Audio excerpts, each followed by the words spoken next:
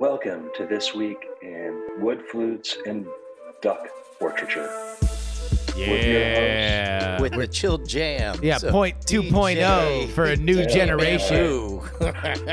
I'll tell you one thing to about spice things up on the show. I'll tell you one thing.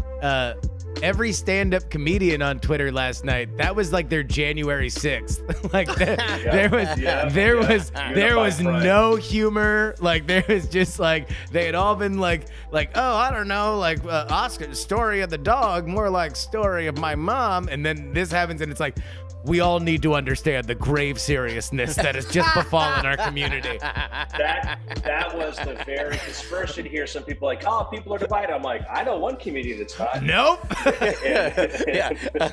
That's there was one comedian that did a full-on Tom and Jerry cha-ching $ moments. God. I would enjoy this if I didn't like both the people. Oh no!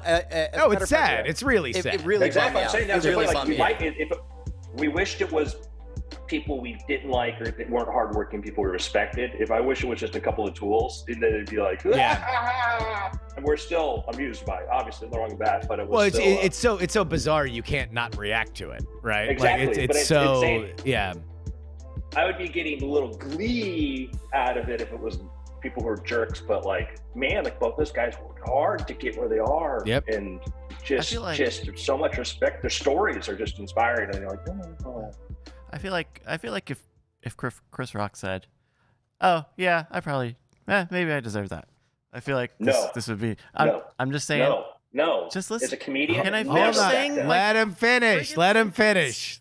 Before you burn his. It's a good thing he I'm can't not run even up on saying- stage. You guys I'm just not spent even saying that longer he telling should him to do let him this. finish than I said. All right. Time it. I think if Chris Rock just said, "Yeah, maybe I deserve that," this would be a non-story. I think if he was just like, and maybe. compromise everything he is about a comedian, and that's a thing. So comedians should apologize. Like that's what they need to do. Is no. That's not the problem, Bryce. The only reason you're talking about it now is because of the reaction, not because of what he said. Okay. Yeah. Okay.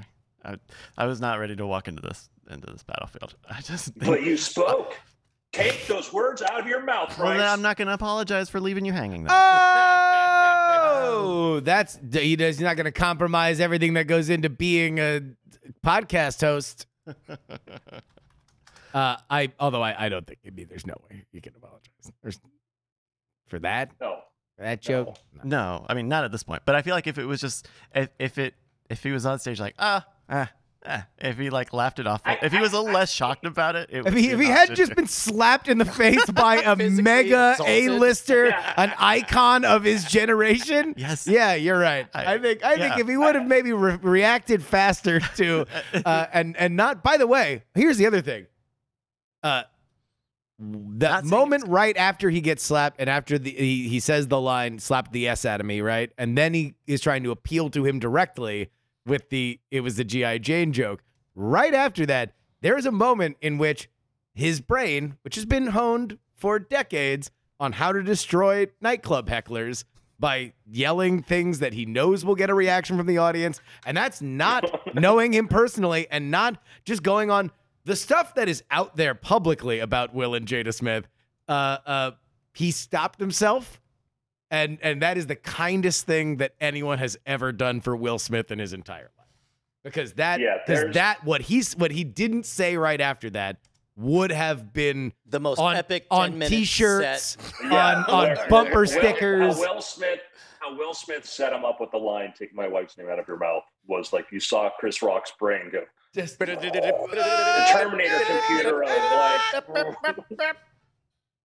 Meryl Barr in the chat does have a point where it's like if they hadn't if Will Smith hadn't shouted very directly showing anger, we would still be musing about whether or not that was a bit, and the world might not have ever known. Mostly because A, it was shot really well, and B, Will Smith can take Chris Rock can take a slap. Like there was no he was pretty rigid for a man that just got slapped in the face unexpectedly by a megastar. he thought it was be a bit. You could see the moment Will Smith comes up to him. He's like, I guess we're going to do a bit where he's going to pretend to slap me or something, and it'll be funny. And then he's like, oh, you really. I thought it was going to be like maybe like one of those like headlock, like knuckle sandwich, like, oh, you. And like that'd be like some old Hollywood stuff. But no, that was just a slap in the face. He can't do this. Is the jokey. He can hit you. Who are you? I'm with Stable Star. Sorry about that. Right. He's allowed to hate you. Oh, he's not allowed to hate He's not you. allowed. But he's not. All right. Would you like to do a Weird Thing podcast? Ready? Let's do it. All right. I will count you in, Andrew, in 3, 2. Hello and welcome to the Weird Things podcast. I'm Andrew Mean, joined by Justin Robert Young. Well, hello, friends. Mr. Brian Brushwood. Howdy. The heat approaches and the withering begins, and my AC bill climbs.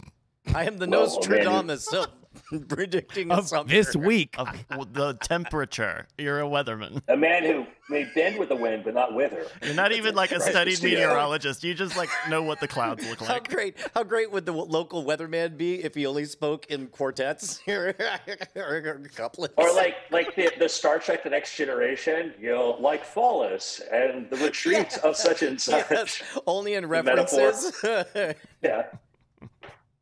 There was a funny meme. There was a Star Trek Next Generation episode where Picard has to learn how to talk to an alien who can only speak in metaphors, which seems neat, but they're now saying like, man, you have to know that entire cultural history to understand those metaphors.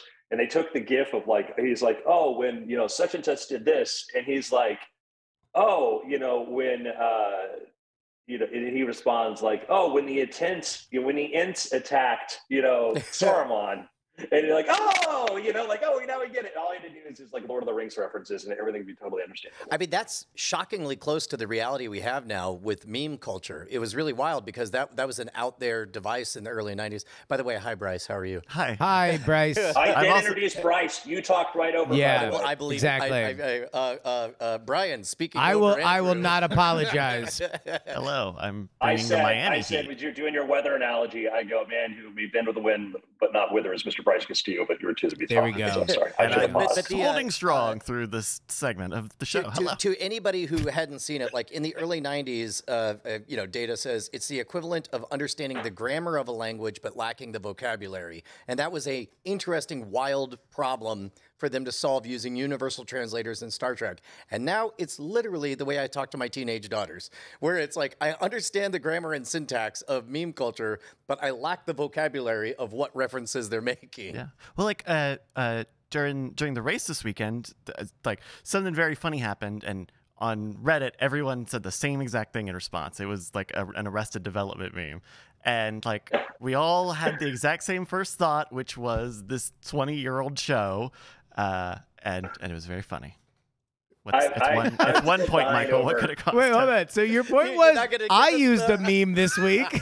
Yes. Okay, I just want to make sure that it wasn't a commentary on what we were saying.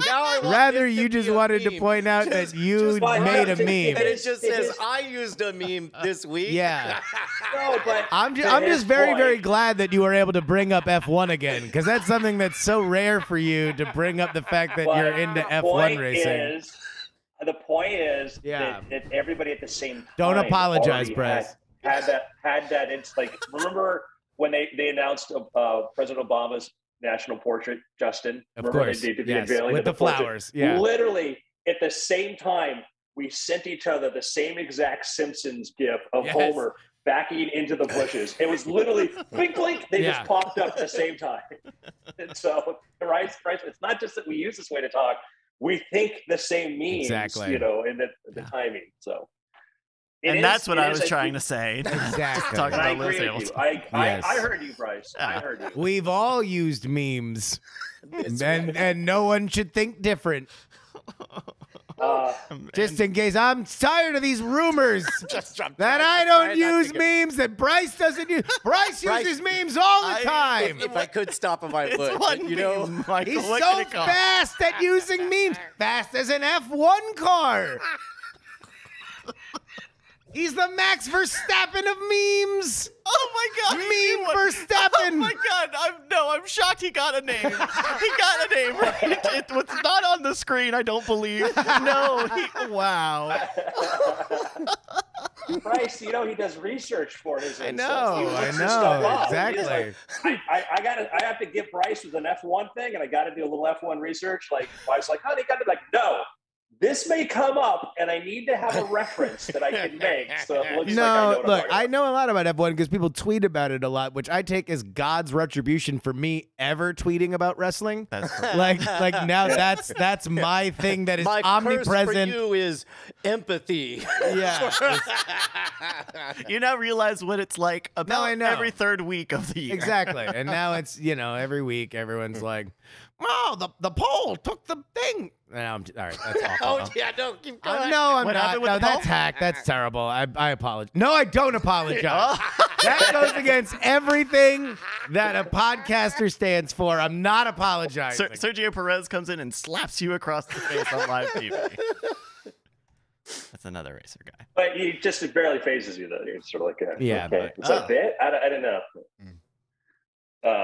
So, gentlemen, I want to talk about the Russian invasion Good. Oh my God.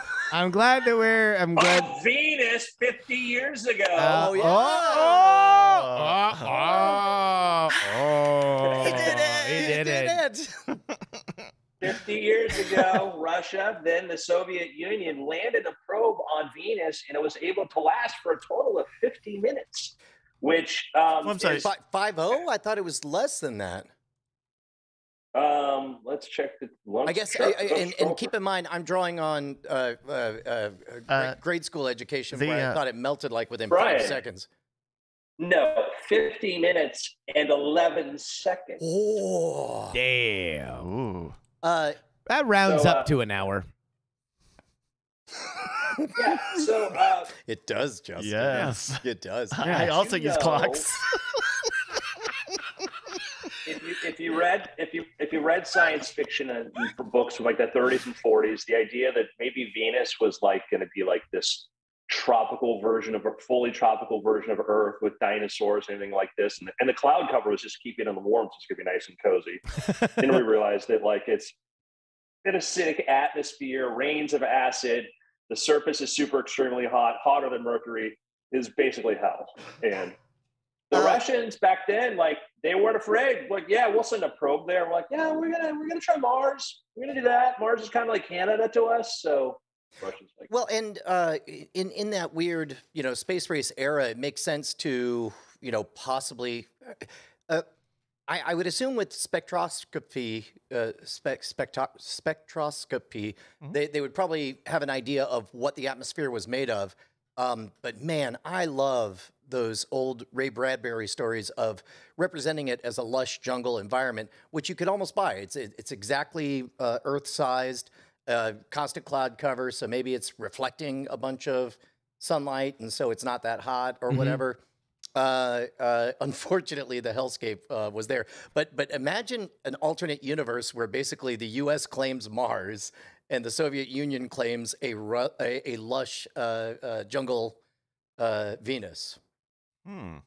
It seems like we would get the short end of the stick on that one. I'm sure that's what they were hoping. And they could report to the citizenry. And off-brand, because they should get the red planet. That's right. That's their whole thing. That is true. It's their whole thing. Yeah, we should secure it and trade it. And one of the reasons they may have chose Venus was that easier to sort of get there, a payload there than to Mars because of the distance. But still, they did it. And I read very, very interesting. There's a book that was by Arthur C. Clarke, written shortly after sort of the start of the space race, and he was talking about why did the Russians kind of leapfrog ahead of us, and it kind of came down to the idea of ballistic missiles, was belittled right around World War II. The problem was they're looking at V2 rockets and saying, great, you have this rocket, but you only can put a payload of a few hundred pounds. That's not very practical. And then we built the first atomic bomb, which weighed tons. And they're like, yeah, it's not practical. You'd need a rocket that was, able, 200-ton rocket to be able to send something like this to another, to land this on another continent.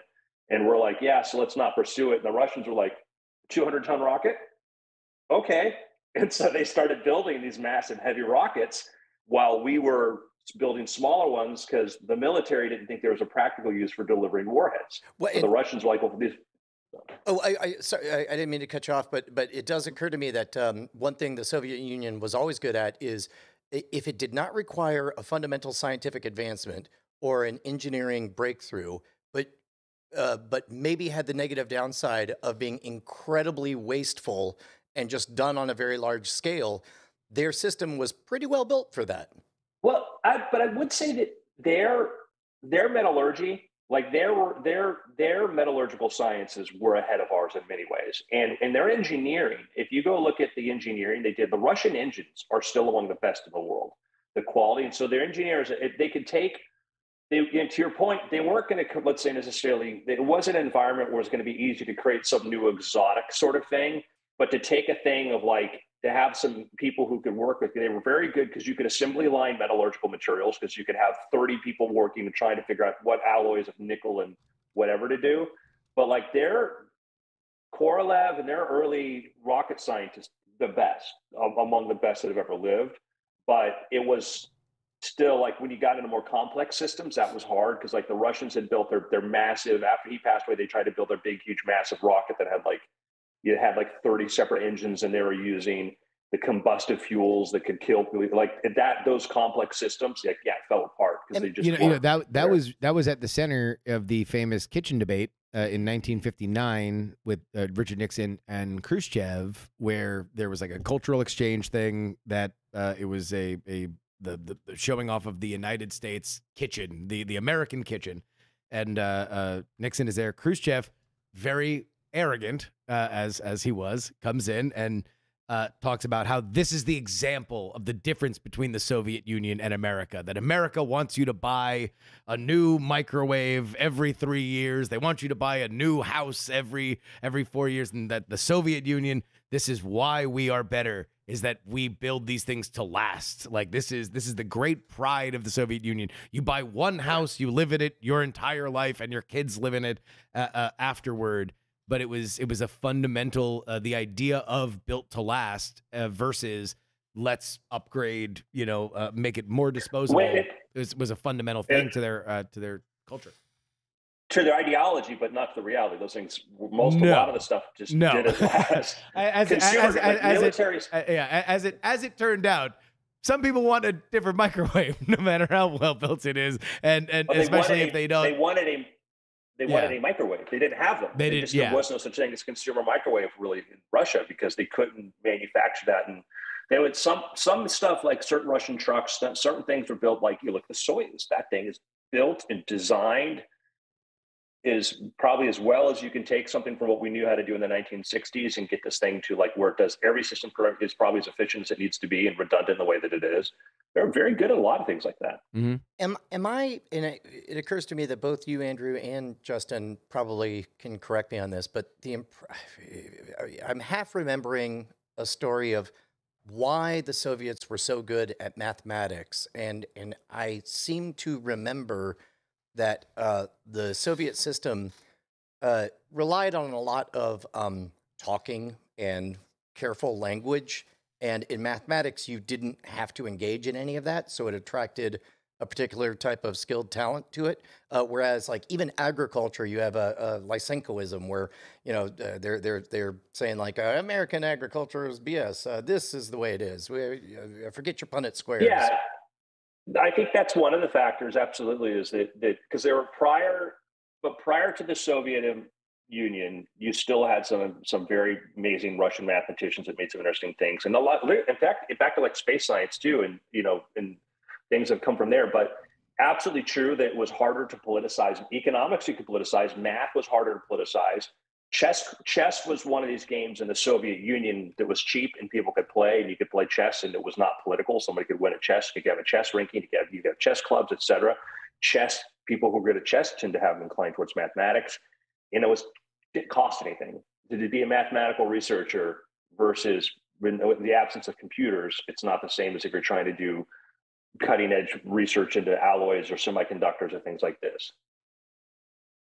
And, to this day, like, okay. Sorry. I was just going to say, what doesn't require cutting edge research is the decision to support this show. Sure, man. Patreon.com/Weird Things is where you need to go if you want to keep this show on the air. Each and every week, we come on here and talk about news of the weird. And sometimes I make fun of Bryce, and I regret it. I regret it, but I won't apologize. I will not apologize, but internally I regret it. This is like a monologue.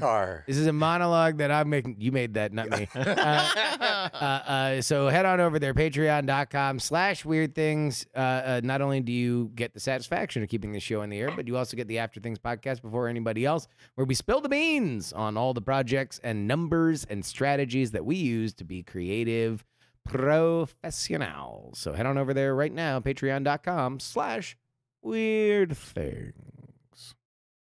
On the subject of like Russian mathematics, there was the Russian mathematician, I'm going to try to pronounce his name right, Tsiolkovsky. He came up with a series of equations describing how rockets could work. And this was published in 1903. 1903 is when we know, and Einstein published general relativity, but also was when he published these equations.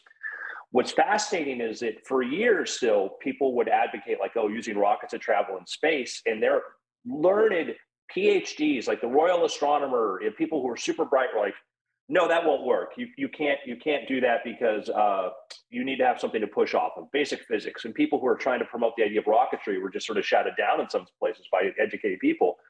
Finally, the rockets started to work. And when people talk about, you'll hear that like, scientists say it can't be. Arthur C. Clarke's the one who said that, like, when an elderly scientist says something's possible, he's probably right. It's impossible. He might be wrong. But you'll hear people say, "Oh, that's not possible," whatever, and they're like, "Well, yeah, but this turned out to be true."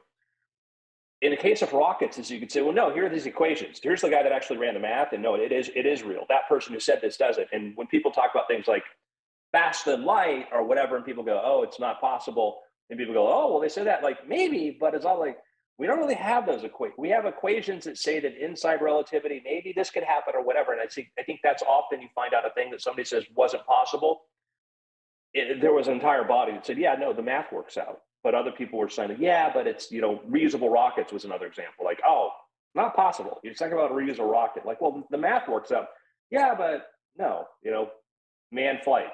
That was the thing where they're saying, no, yeah, you're not going to be able to have, heavier than air aircraft. That's an impossibility. Like, well, birds and math. No, sorry, it can't be done. Yeah. And they were right. What is what's the idea that technology increases at an exponential rate? Like it kind of has to when we keep kind of breaking through frontiers of technological advancements, right? As things get more miniaturized or use less power or more power efficient or have what have you, we have to keep inventing things beyond our imagination of what is, reasonably feasible to. A fun book is Arthur C. Clarke's Profiles of the Future. He wrote this in 1962, and then he updated again at like 1999. And he left everything in there, including he has an entire chapter talking about ground effect vehicles, effectively hovercraft, and how they were going to probably become the predominant form of transportation on land, and like, because they're like, hovercrafts are this are great, blah, blah, blah. And you like think this is what they can do because you don't need to have a port. You can just go across an ocean, pull up on land, roads. You don't have to maintain your roads. You're just all in on hovercrafts. And then in the 1999 update, he's like, yeah, I was a bit off on that. And he says,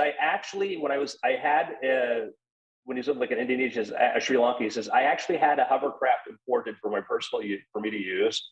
And I drove it up on a beach, ripped apart the skirt and it stranded it on the beach. And he goes, that was the last time I drove anything. Wow. So that was it. He was all in on hovercraft, and he's like, well, this is terrible. And that was it. And he realized you can't control him. He says, there's no way you take it down a street because he didn't realize the factory and you can't steer. They're going to go wherever they're going to go. He realized how hard they are to control and all the other difficulties there. And he's like, there's some places where they're useful, but he says, oh yeah, no, this is the way I envisioned these things. Like, I didn't factor in that they were basically how like fan inefficient boats. They were.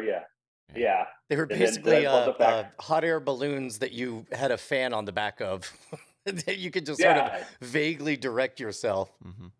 And it's just the fact that what I read, I'm like, that's an amazing story I'd never heard before. The Arthur C. Clarke's like the last time he ever tried to drive anything was to see for himself how good of a hovercraft was for personal transportation. And meanwhile, where are we at? If we're going to wildly speculate on, we love reporting on the latest crazy quadcopter, the latest Green Goblin glider, or whatever. Do we think there's much there, or because by virtue of being electric, they are going to be energy efficient. However, by virtue of being electric, they can fall from the sky.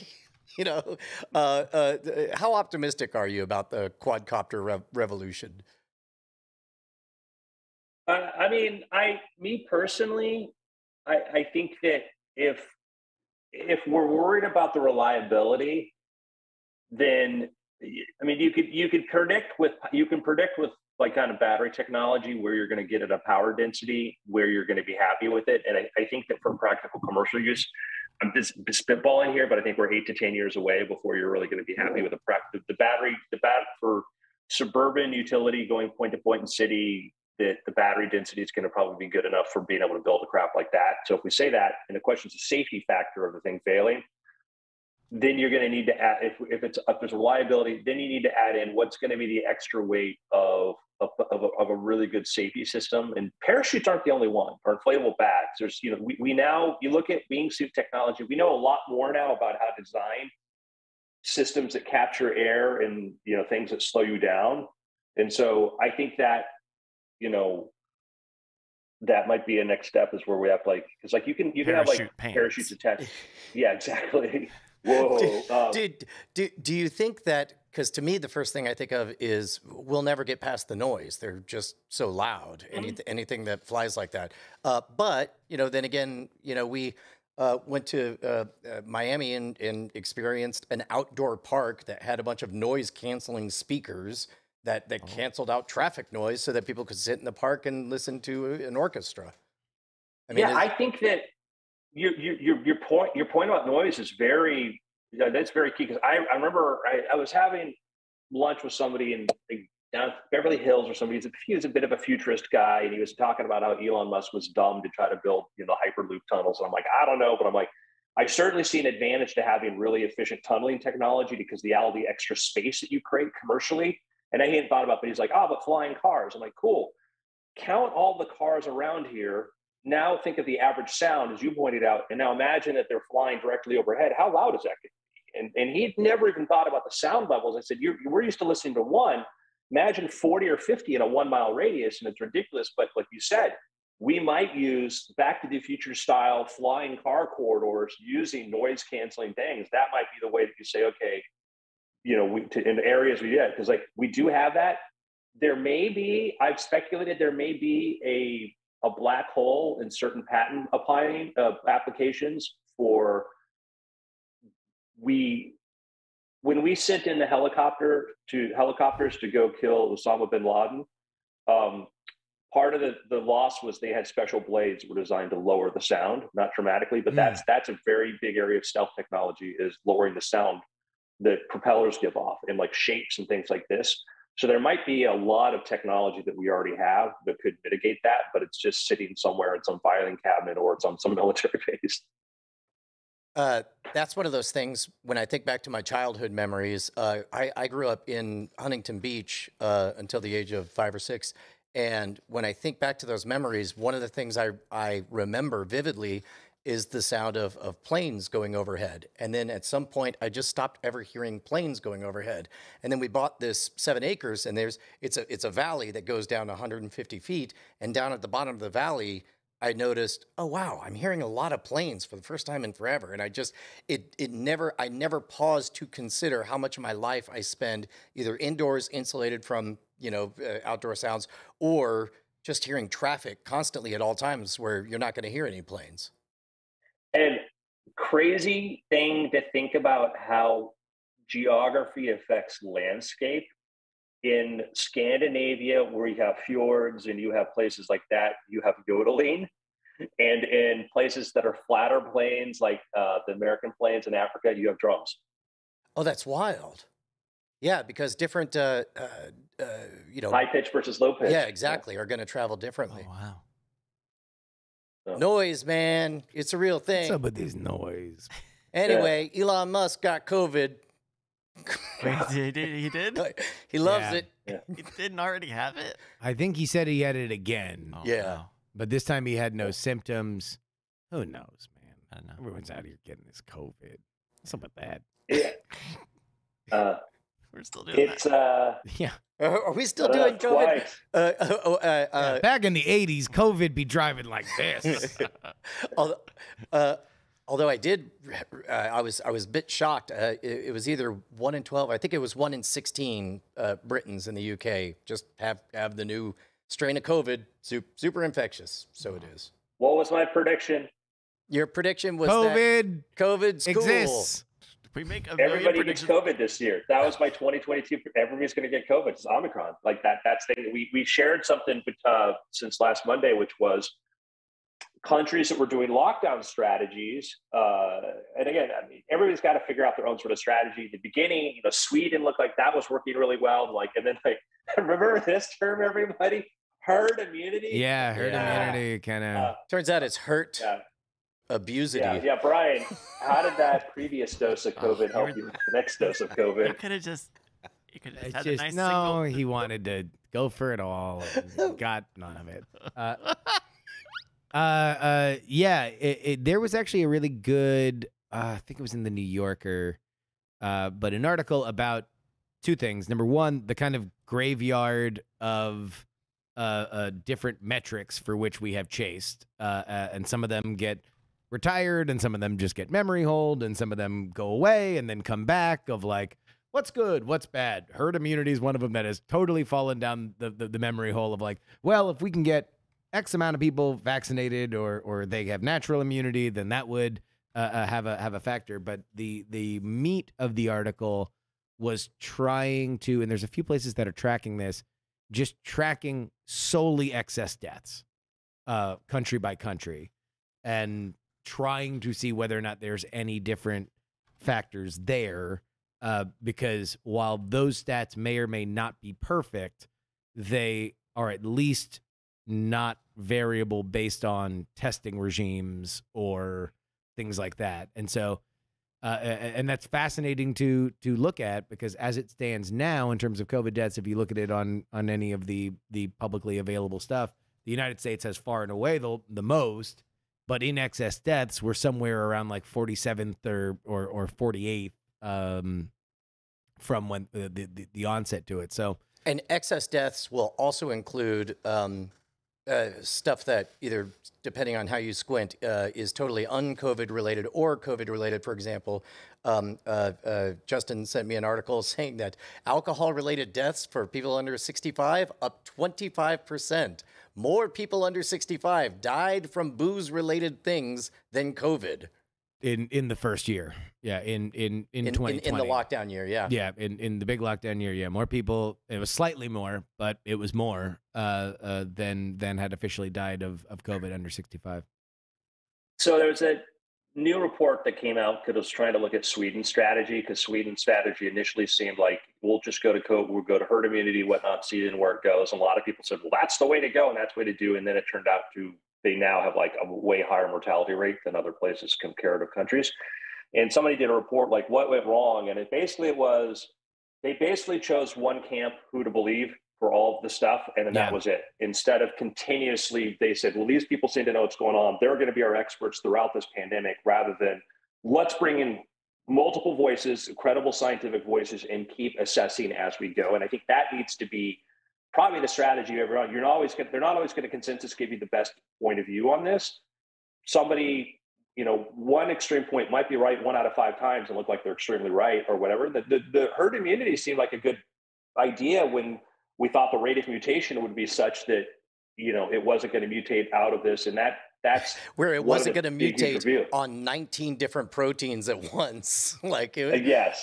There's an article today in the New York Times that it's an opinion piece about just sort of guesstimating where stuff's headed, and they have this graphic representation of just like, you get one mutation here, one mutation there, and then it's like, and then here's Omicron, and it's just all these red spikes up at once, and it's like, and it's probably not going to stop there. And I'm going to bring it back because it is the most important scientific question of our century, which is the zoonotic or lab leak hypothesis. And there are people with PhDs who say, what does it matter? What difference does? And I understand if don't get the science, don't know to think, why do we need to lay blame? It's not really, imagine a computer virus was tearing apart computer systems and we still weren't able to stop it. And somebody's like, would you like to talk to the person who made it and see their source code? And you go, does it matter? Oh, wow. Yeah. Real quick, going back to the idea of everybody lumping in with one kind of school of thought.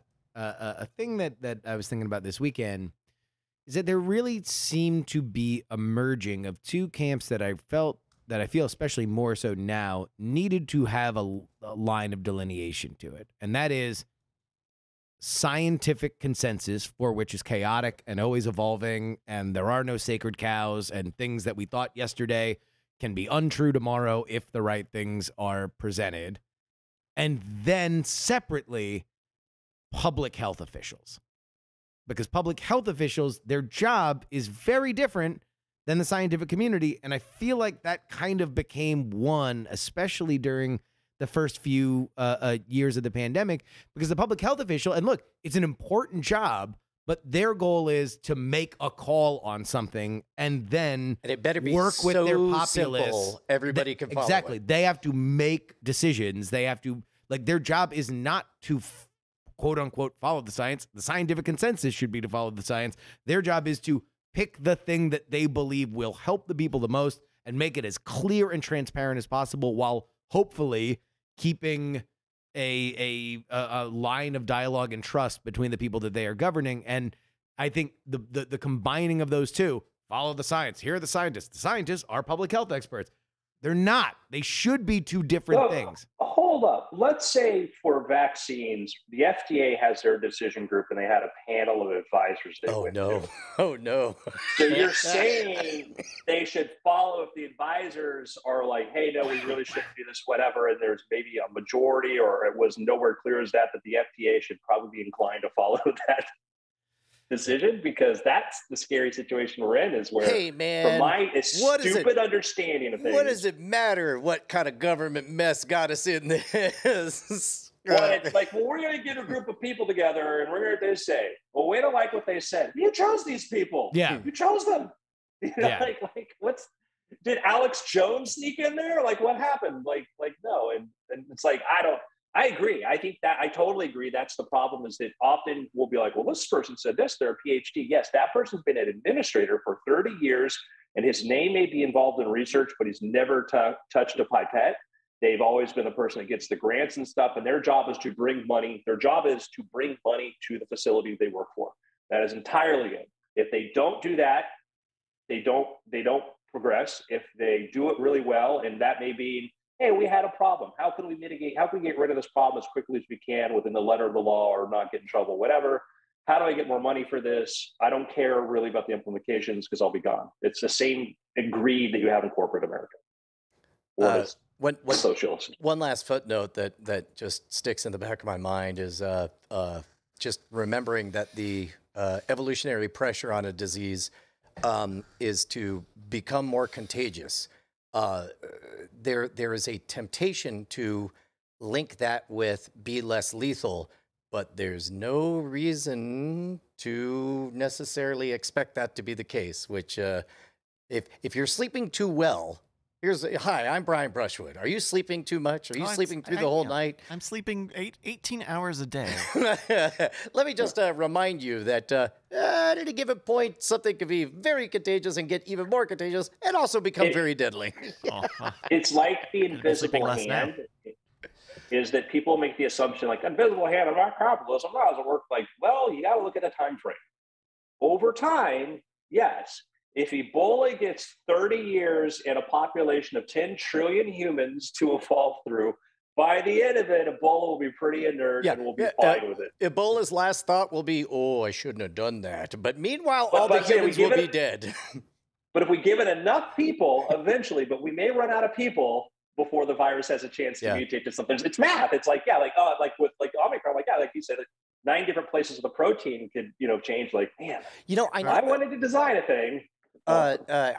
We've talked about it before, but it's really astonishing. I spent a good 6 months. My on an airplane mobile game to play was Plague LLC. Where basically you play as the disease trying to infect all of humanity and eventually kill them all. And there really are 2 phases. You want to be very infectious early on. But not lethal. But exactly. And then you use your power-ups to become, sneezable or infectious surfaces. And every so often you have to have something like nausea or whatever. And then, but eventually them tricky humans start going to work trying to figure out how to vaccinate against you. But the toughest thing is to get into Iceland. You got to get into Iceland as fast as you can. It's all Iceland. And Madagascar. Yes, exactly. Yes, exactly. But I'm really astonished at how those lessons became intuitive. And I was gonna say, everything y'all were saying was like, yeah, I've played Plague Inc. I know. Yeah, right? First you get more contagious, and then you get more lethal. Yeah. And that would be what kind of a segue too. I want a little bit of self-promotion and talk about something which is, I think games and learning through games is an amazing way to sort of, we've been building games for the entirety of human history to learn stuff. Puppies will play with objects and they'll invent little games of push it over here, do this. We like the idea of simulating a thing to understand something because it lets our nervous system learn all these different outcomes. If I do this, what happens if I do that? If I do this, and observing something's one stage of that, but then experimentation and say, well, if I do that. So gameplay, I think, is essential. OpenAI, of which I work, so disclosure there, and I'm the science communicator for, among other things. One of the things we just announced is a year ago, we announced a model called Codex, which is able to generate computer code. You give it comments, it produces code. And that got built into a tool, into VS Code, which is a Microsoft tool for working on coding. And it has become extremely popular. It is a tremendous amount of code we've talked about this, that's being code generated, is now using a computer to assist it. We unveiled a couple of weeks ago a new model that's been a little bit improved, some little tweaks here and there. And I played with it extensively because I was very curious to see how well natural language could create code entirely. Could you build entire applications through natural language? Could you just give it a series of instructions using this new model and have it build something? And so I spent a couple of weeks just playing around, experimenting. I put up a blog post and found out that the new model, I was able to build a minimal version of Legend of Zelda where you controlled the character and moved around, and each time you moved off screen, it created a new screen for you. I could have replaced it with sprites of objects, but I just wanted to keep it as simple, and everything was done in JavaScript. I figured out how to make a version of Wordle using this. Holy cow! Wow! And that was if you link to it on my website, I linked to CodePens where you can see the actual but you'll see the instructions that I gave it. And so I just say I gave it a word list. I say letter inputs, and so those are the instructions. Wow! It's even still in the JavaScript comment. If you don't mind, can I read some of this for the audio listeners? This is the instructions literally say: 1, secret word. Create a function to generate a secret word from this list: apple, Bible, drink, earth, fable. There's a few more. Select a secret word. Print it to the console. 2, letter inputs. Create 5 text input boxes that accept only 1 letter. Make the letter centered in the box. Make the boxes 19% of the width of the div wide and 100 pixels tall. Give each input an ID. Add them to the document. Align the row in the center. 3, make the letters uppercase when they're added. Uppercase each letter. 4, submit button. Create a submit button. Add it to the document. Make the button as wide as the box is, 22 pixels. Make the text 22 pixels. Add it to the document. 5, check letters. Check each user input if the letter, case 1, if the letter is in the secret word, change the input background of that letter to yellow. Case 2, if the letter is in the word and in the same position as the letter in the secret word, make the input background of that letter green. Wow. Case 3, if the letter isn't this in the secret word, make the background white. Case 4, if the user letters match the secret word letters print, you win. And that's it. That's amazing, Andrew. That is stunning. That's mind-blowing. Half of that, a good part of that was me trying to do styling, which I could have solved through using an external library to do that, or you could train a model to be more specific or whatever. You might have to pop to the widescreen to get the full view of that. But that's how advancing. And you know, in OpenAI, obviously I'm biased because I think we do amazing research there, but other companies are working on code systems too. And this was an eye-opener for a lot of people because I took a model that's a commercially, like a model that's a beta for people to play with, and showed what you could do with this without trying to create any other special. I didn't create any special software to work with it, to take my things. I literally told the model. Now, it didn't work every time. Like I had to keep trying to figure out the right phrases, the right way to talk to it, because it was sometimes like, does it know what I mean on a box here? Does it not? And you notice that I'm still using some terms like div and elements. But we came out with Codex 8 months ago, and this is where we are now. And I had people ask me like, well, should I still learn to code? I'm like, well, yeah, because you got to learn how to break things down into what each thing does. This is my favorite. I'm sorry. Bryce just rolled over a thing. Can you please, Bryce, in full explain, Andrew made Matrix Rain. And this is very complex, obviously. Right. So, Bryce, can you please read in full? This is that cool looking green text. Yeah, the way when they're looking into the Matrix. Yeah, of course. Yeah. Okay. Here's the code. Matrix Rain. 1. Create canvas. Create a canvas and add it to the document. 2. Rain. Create a matrix rain effect with letters. End of code. And it works. Matrix Rain. That effectively is the coding. Holy crap. I mean, how far off are we? And that's a cultural reference. That's but, not. But let me explain that. But that was clearly, it knew that it. I was more impressed with Wordle because it never seen Wordle. Didn't know what Wordle was. Right. Had no idea what somebody learned what this effect was. So it's like, oh, I got you. I know what this is. Yeah. Well, that's the most impressive thing. The fact that OpenAI is able to peek around the internet and just sort of like, what does that mean? Let me figure it out. Okay, I got it. And if we get to a place where it's like, make Half-Life 2, but starring the Mythbusters, and the Combine are all Agent Smiths, and there's a Tumblr lock puzzle, kind of like BioShock, that shows up every 5 minutes. And, it makes something like, what is it called? Infograph? Is that what it is? The Google Infograph? It makes that is basically their system that they use in the search engine to know what things are, right? So the infograph knows, 10 Things I Hate About You is a movie. It knows that. The infograph. And it probably knows that it's based on the Shakespeare play. And what year it came out and who's in it and all that stuff. And, a lot of that is like, okay, I guess you've just found a way to repackage Wikipedia. But for something like this, where that is finely formatted data of cultural moments, you can plug into the computer and say, make me a Matrix thing. Well, and it knows that. And suddenly it has a certain amount of humanity. There's a certain amount of humanity for knowing human culture, isn't there? Well, and given we've already played around with introducing the first few lines of back then it was Night Attack, now it's Great Night episode, and then it comes up with this plausible episode where Tom Merritt shows up or Teller says, "Hi, I'm glad to be here," and all that stuff. Imagine 2 lines of code: make a Great Night episode, face swap all 3 main characters. And then it just does it. It invents it. And then all of a sudden Justin is behind the board, Huh. Yeah. A criticism that you'd hear a criticism about these large language models about it's just regurgitating things I've read. And the case where you said hey, Great Night, and it spits out its version of an episode of Great Night. And people go oh, well, what's the use of that? And it's now you got to do something clever. You go, you know what this is? like you just said, now do it with this. What if so-and-so's a guest? What if they're interviewing Mr. T? And it will create an entirely new thing that it was never trained on. And that's what people miss out on.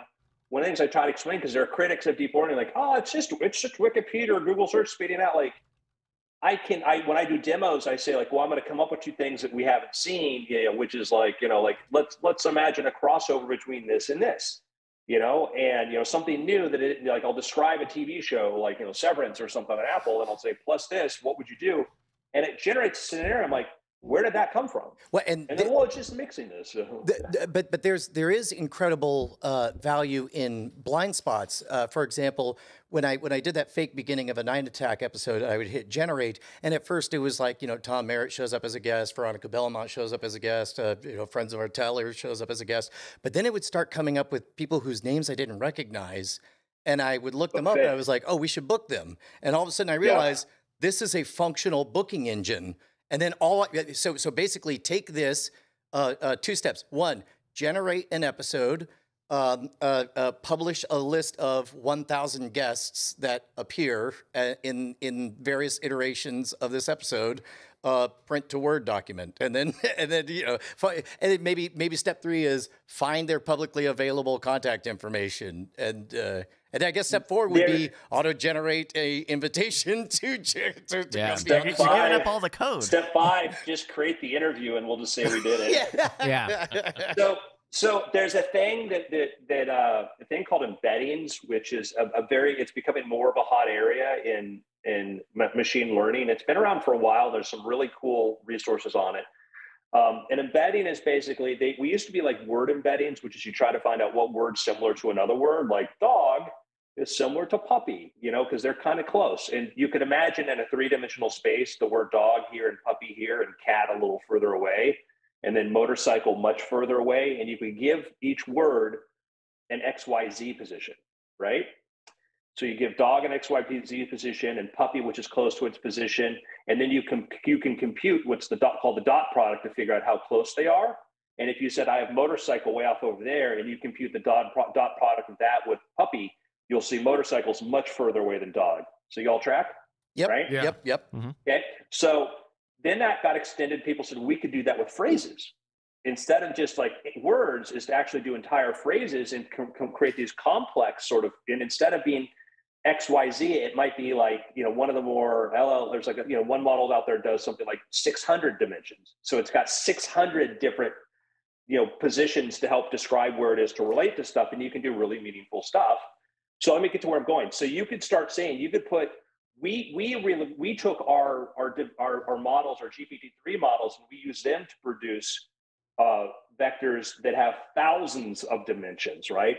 So you could create Tom Merritt and Tom Merritt's bio, and let's say do that with 100,000 other people. And then you could say, I want somebody like Tom Merritt, and it would give you a list of who matches closest to it, even though the words may never be the same. And it might be somebody who said, oh, this guy went to the same sort of kind of college Tom did and also went into tech. He might make a really good fit for you too, et cetera. So that's what embeddings is, just a big exploding space. The XYZ coordinate system, when you talked about the puppies being adjacent to dogs, a very human leap that I never would have expected AI to be capable of suddenly becomes obviously possible. Like, for example, let's say the z-axis is time. At the beginning you have a puppy being born, you have a dog. There's slightly off center is companionship and affection and love and stuff. But if you go forward on the time axis, then you come to a dead dog, and a dead dog could be maybe slightly to the left, roadkill on a highway, but another z-axis dead dog would be the imagery of the poetic imagery of the Rainbow Bridge, which is where pet owners like to think that their dogs go, where they'll wait for them when they go to heaven or whatever. So then all of a sudden, if the system knows that, you can, one line of code, write a 5-minute story about companionship that will make me cry. And they will know it will know to use the poetical imagery of the Rainbow Bridge and not the crass imagery of roadkill at the end. One of the things that's cool is that when in our announcement, I want to make sure I stay on message here. Is as these things become more powerful, as these things become Higher more fidelity. capable. Yeah, one of the things we did with the update to our models, we introduced the ability that you could take text, and I used examples of like the simple examples. I could take text like, I decided to go to the store, and then I drove home with my case of diet soda. And you can say, now tell the model, insert in between here, add something between here. I know where it starts, I know where it ends, fill out the middle. And so it's able to figure out, like, there's an example we have there, which is inserting text in the middle of text. And so I found actually if you numbered the sections, it was very good at staying with there and it wouldn't invent new sections. So this is the idea where you could make like lists and stuff and do things like this. But you could say, I have a beginning of a story and end of a story. Can you add to what it? Is the middle? What is the conflict? What is the relatable thing? Well, and this also speaks to the structure of good speech writing, where it's like list the things you did, list 10 things that happened to you on your trip to the grocery store, and then the speech writing bot would know that every let's say 90 seconds you need to have a surprise of some variety, or an aside, or a joke, or what have you, something to give that heartbeat. I mean, like Kevin Smith is brilliant at this. It's like, well, if we focus on the examples there of just what happens in those, Bryce, I don't know if you can bring that back up. But it is fascinating to see just like if you put so right now it says high school graduation and moving to the farm. And so the idea of this being able to come up with conflicts, which is like the heart of all storytelling, right? Where you start and where you end and the journey in between them, that is a story. Like, that's remarkable. The fact that this thing just learns and spits out those. I mean, I don't know. And that's why whenever there's anybody who's like, that's just Wikipedia, that's just Google spitting it out. No, it's like, it's not. It's like you are fundamentally making the assumption that you understand what all of Google and all of Wikipedia are just or made could a spit limerick. out. That's amazing. It says, write a poem about GPT-3. I'm a very nice AI. I'm pretty good at writing replies. When I'm asked a question, I give my suggestion. This is a poem I wrote, and I guess the last one. Yeah, and I made a poem that rhymes. That is incredible. And like the actual wording changes, like by saying make this in the voice of GPT-3. Yeah. It changes some of the word selection. You say format it like a letter and sign it from GPT-3, and it adds dear human and kind regards. Wow, that is really, really powerful stuff, Andrew. Look how when OpenAI did GPT-2, it was a very interesting thing, and it was doing some neat stuff. And we talked about GPT-2 on this very microphones here. We talked about that, and that got my excitement up. And I went to GitHub and I read GitHub where people put code. I read every single output of GPT-2, and I was fascinated to try to understand how it was trying to work internally.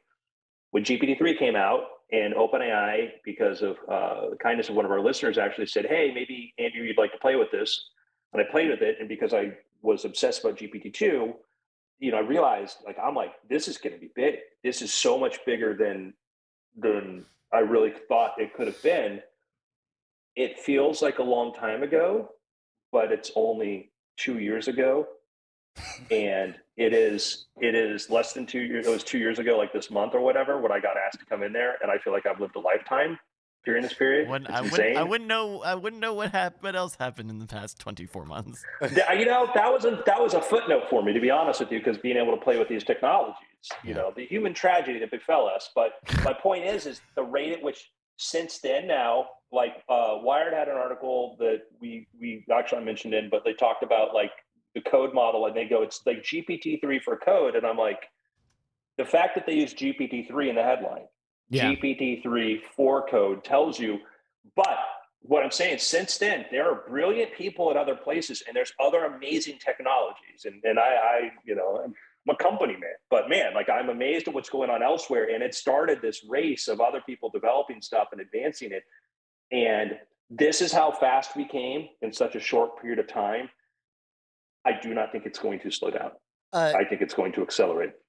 Right now, I assume some form of limited access is available to anybody who signs up, or anybody can apply now and get like immediate access. If you go to openai.com and you click apply, it's a very fast thing. You just have to check some boxes and stuff. So we do that. There is still limitations like if you're in a country bombing another country right now, maybe not. But is there any? I guess I'll not be coy about it. Should I encourage my daughters to start messing around with this stuff? Because like I think about how we have a generation of kids who grew up playing Roller Coaster Tycoon, and they intuitively understand how effective it is to have a spectacular attraction and then do price gouging. Like they understand economics on a fundamental level. So here is the thing about large language models, and everybody needs to use this to their and this is a challenge, and this is a thing to say. And if I say, I don't give it the amount of due attention that people feel that it deserves. Trust me, I believe it deserves a lot of attention. Large language models are trained by models like this are generally trained by looking at things people say. Right. And so when you have a large model, it's trying to pretend it's saying something what somebody says. It looks at text and says, okay, in everything I've ever read, how should I finish this? It's not a personality. It's not an entity that we created that is this sentient, self-aware, or I am GPT-3. It is a system. It is a system that completes text based upon what it was trained on. So if you trained it on the internet and Reddit and things like this, and you start off something that if you came across that on Reddit or the internet and you didn't properly scope it, it might say something awful. It might say something mean. It might start making a comedy routine. It might do this. Now, if you preface it by saying, and we have models that have improved upon it, but we kind of trained away its ability to create in other spaces, but that could be very useful. So that's the thing I'd say is like, understand, like a random search on Google or whatever, because if you use it, you might get a bad word, you might get a thing, you might get something that might be offensive. There are stereotypes in there because I've learned from some of our bad habits and stuff. And that it's an ongoing effort of an AI overall. Everyone wants to improve on that. So my thing would be like, what was the example of the Microsoft bot? Was it Tay or something where they fed it a bunch of terrible stuff and it became terrible? Yeah. Well, and yeah, I mean, there are systems where like researchers, with really good intentions have put things out there to hope that people could do that and don't realize that people are going to try to red team them instead. So basically parental guidance suggested. That's my advice. If I had children that I knew of, although some mom in Australia accidentally put my email address, and so I get all these updates from an Australian school about these Australian kids and when they're in and out. And I've been trying to this is not my kid. It's just so. But if I had a kid, I'd let them use it. I'd be showing them how to do it. So I want them to understand the stuff, the capability. I've been able to have a lot of fun and a lot of impact with our models. Because I started with studying GPT-2 and playing around with it. And then when you look through a lot of the documentation and stuff, you'll see a lot of stuff that I put in there because I just spent so much time playing with it. I wonder. I work with people who are way smarter than me, way smarter than me. I just have a lot of spare time and like to play with stuff. And so I advise people to play with this stuff and see what you can do. Yeah, I'm going to jump back into playing with it, especially seeing just how extraordinary it's evolved since I last speaked. And the thing that I would advise to anybody who's creative and wants to play with it, you'll see the examples, the list of examples we came up with. Internally, we go look at a thing, we try to play with it, we try to go look at it. I'll go interject myself and say, I can come up with some ideas too, or like those are horrible ideas. Why does everything have to be about Chewbacca? Like just because. But anyhow, you'll see this long list of examples right now. I believe I wrote most of these. These are the tutorials, like how to do stuff. There's other stuff, newer ones in there, but a lot of these were ones that I came up with just by sitting down and going. And if somebody else there had time to do it, they would have done it. But I'll just try to make a bunch of these examples. Some of the examples for audio folks are like analogy maker, JavaScript, one-time function, third-person converter. And there are a million better examples than the ones here. There are a million better ones, and it just comes down to somebody sitting down there and saying, could it do this? Could it do this? Could I do blank?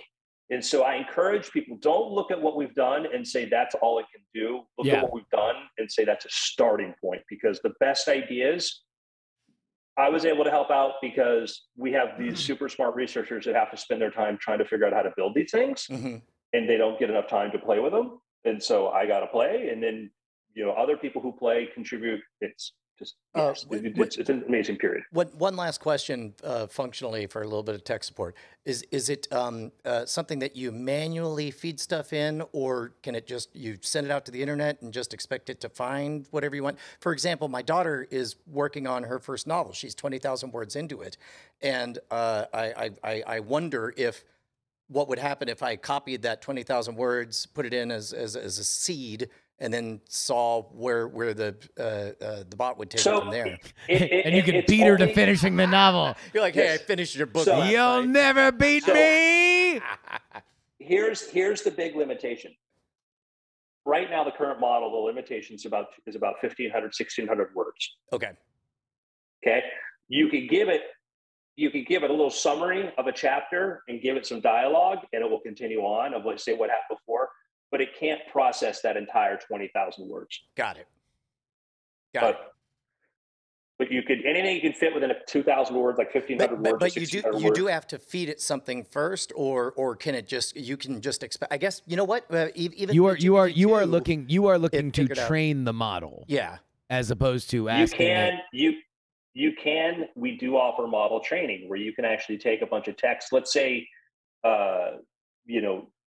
you were Tom Merritt and you decided you wanted the Tom Merritt bot. We can take all of Tom's books, train the model on them, and then start some characters talking. If it cared for those characters before, it would start continuing on to those characters. We could train it entirely on Great Night transcripts. Yeah. And you would be spooked by how good it would be at predicting what you're saying and completing it, and even writing your dumb hilarious jokes. Justin one-liner after hilarious Justin one-liner, just classic comedy by Justin over and over and over again. And it just every other line is Brian cackles, mentions he loves his daughters. This is amazing. Very cool. So that's openai.com if people want to check it out. And for people to understand what to expect, once you get access, we have a thing called a playground. You do not have to program to use this. You don't have to code. You go into the playground environment and you just start writing words. You say complete. It'll try to complete it. It'll do this. And play with it. Think about it. Have ideas. But I encourage anyone who's curious, you do not have to be a programmer. You do not need to be a programmer. In fact, the more you are in the world of words and stuff, the more interesting it will be. Yo, man, you guys got picks? Yes, I have a pick. Our flag means death. Oh, you beat me! Just stole my pick. You pick stealer. Wow, I pirated it from you. Boy, what a show that only grows sillier and more whimsical the further we get into it. There's a whole cultural discussion that is kind of going on with this show, and I think that it is very fascinating to kind of see what people take from it. But using a real story of a very brutal world to examine, among other things, masculinity and expectation.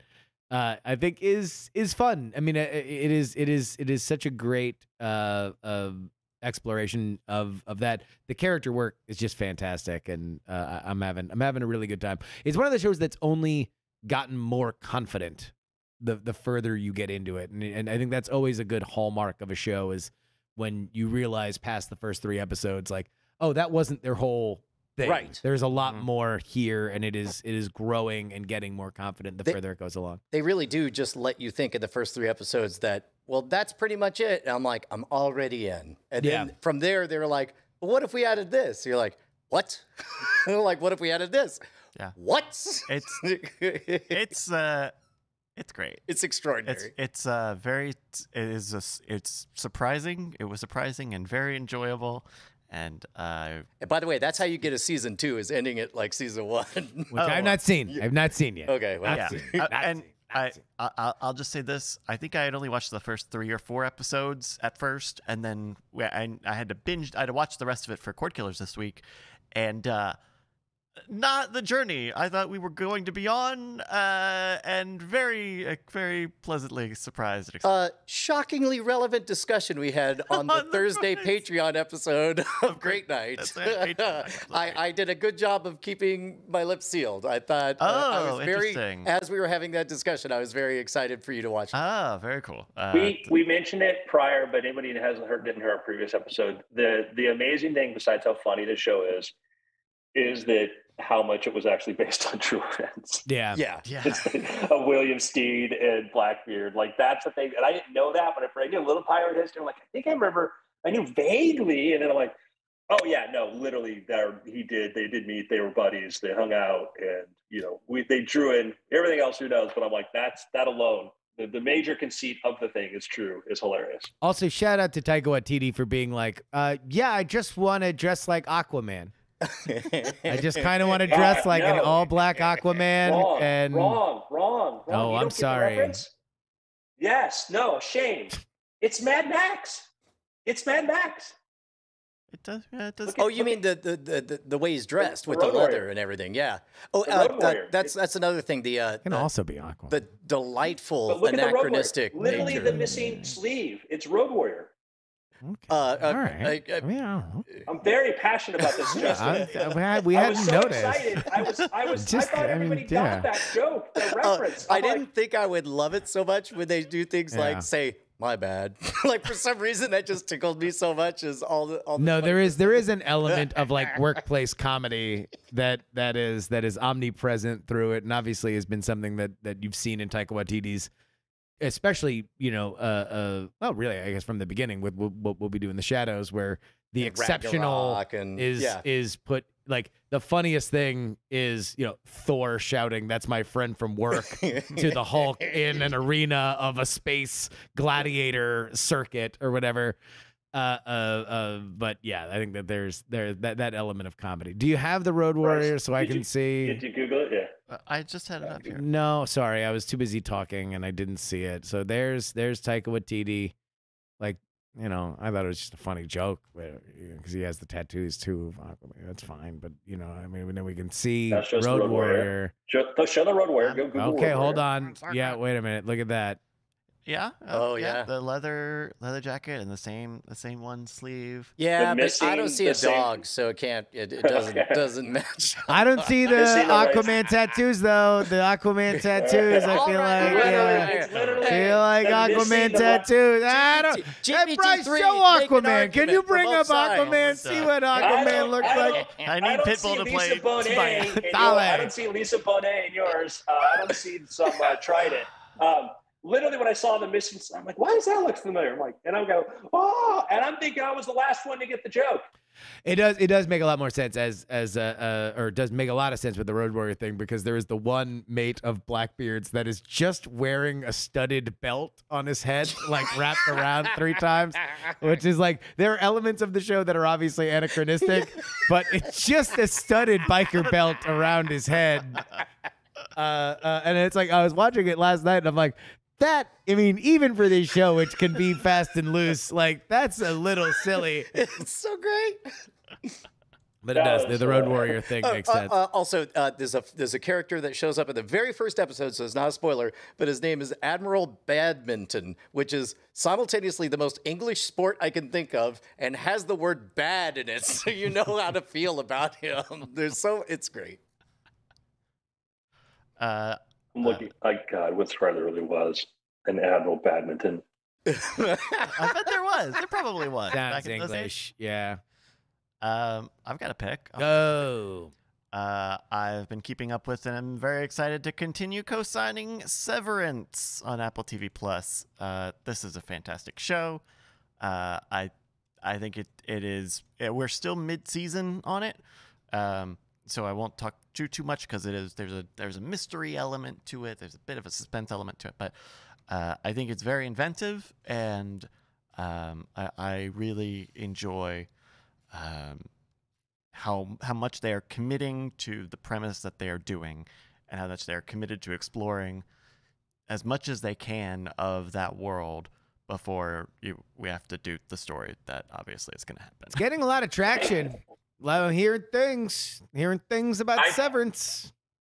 I've seen the first 2 episodes, and I don't know if anybody. I think the premise is mentioned in the trailer, but I don't want to spoil anything for anybody. But what I love in really good science fiction, in my opinion, takes one big concept, one big what if thing, and says, if this is true, what else is true? If this is true, what else is true? Bad science fiction, and there's a lot of like kind of lo-fi mumble sci-fi where it's like, I'm a time traveler and blah blah blah with something else. Like, wait, go back to that, because that's the more interesting story than you trying to meet the girl of your dreams. I'm sorry, because that's that other element means nothing. You could have worked at a Kmart for all it made the difference of. Here, it is a great example in the 2 episodes I've seen of, if this is true, what else is true?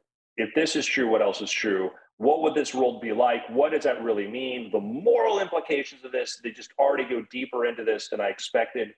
Production design, fantastic. And you saw who the director is of at least the first 2? Ben Stiller, who is, he directs the first few episodes, and he's like an executive producer on the show. Yeah, great direction, great examples of this. Like I'm in love with the show because I think it's beautifully done. A little bit first, I'm like, and then I got into it, and then the premise, I'm like, this is it's existed in fantasy science fiction book literature, but never in, Dollhouse sort of touched upon a version of that, but really the way it's explored here, it makes you can draw a lot of ethical lines and stuff. All right, since both of you have stolen my 2 picks, I thought of a quick counter example that I'll make my pick of. It is mumble sci-fi. It is time travel that just shrugs at it and talks about a different story instead. It's the Dennis Quaid vehicle Frequency, which I thought was adorable from the turn of the century. I thought it was a very cute movie. Oh, Frequency, and remade into a TV show. I don't think it's mumbles. It really was a problem trying to solve a conflict through time. Yeah, but also there's sort of a shrug, like, I don't know, the sun, time travel. Anyway. Oh yeah. No, I don't mean the method. When I mean mumble sci-fi, I mean like some hipster sort of stuff where like, I built a cardboard time machine, and it doesn't really play out. Got it. Anything. Yeah. No, like that. But Brian, regardless, my pick is Frequency, and they do gloss over all the sci-fi stuff. It's fine. Frequency is one of those movies. It was like that, like Butterfly Effect. Like that's actually a fun movie. There's a couple of there's like no explanation given. He's like, sometimes I just go back to things that feel real bad. Groundhog Day. Yeah. I mean, like, cool. Look, you can do magic stories, but just focus on what's interesting, right, as opposed to what's not. Or there's a new movie out, or I just read a review for it. I don't know if it's at some festivals or something like that does this with like the multiverse, because their thing was they just kind of hate. I think it's called like Everything All at Once is the name of it, but it's like. Their thing was that like the multiverse is a very hot and interesting idea to a lot of people, but mostly it's a conceit so 3 Spider-Men could be together, and mostly it's a conceit so you can bring back characters that have died. Whereas like their whole idea was like, no, the multiverse is the story. If there is a multiverse, we need to be talking only about exactly everything that goes on in the multiverse. And it's fine when it's Spider-Man and whatever, because that's really what we want. That's fine. But if in any other story, that's the only thing, it's the greatest thing that's ever happened in the world. I analogy would be like imagine, okay, I'm going to have a school for magic and wizardry. And these kids, this one kid who is like, was actually affected away. He's destined to become like one of the most powerful wizards ever. And they go to the cafeteria and they found out that they raised milk prices by 10 cents when really only a 5-cent milk price raise was justified. And they decided to investigate that. Actually, if it was a comedy, it'd be great. But it was, if that was Harry Potter and the lunch lady, I'd be there for that.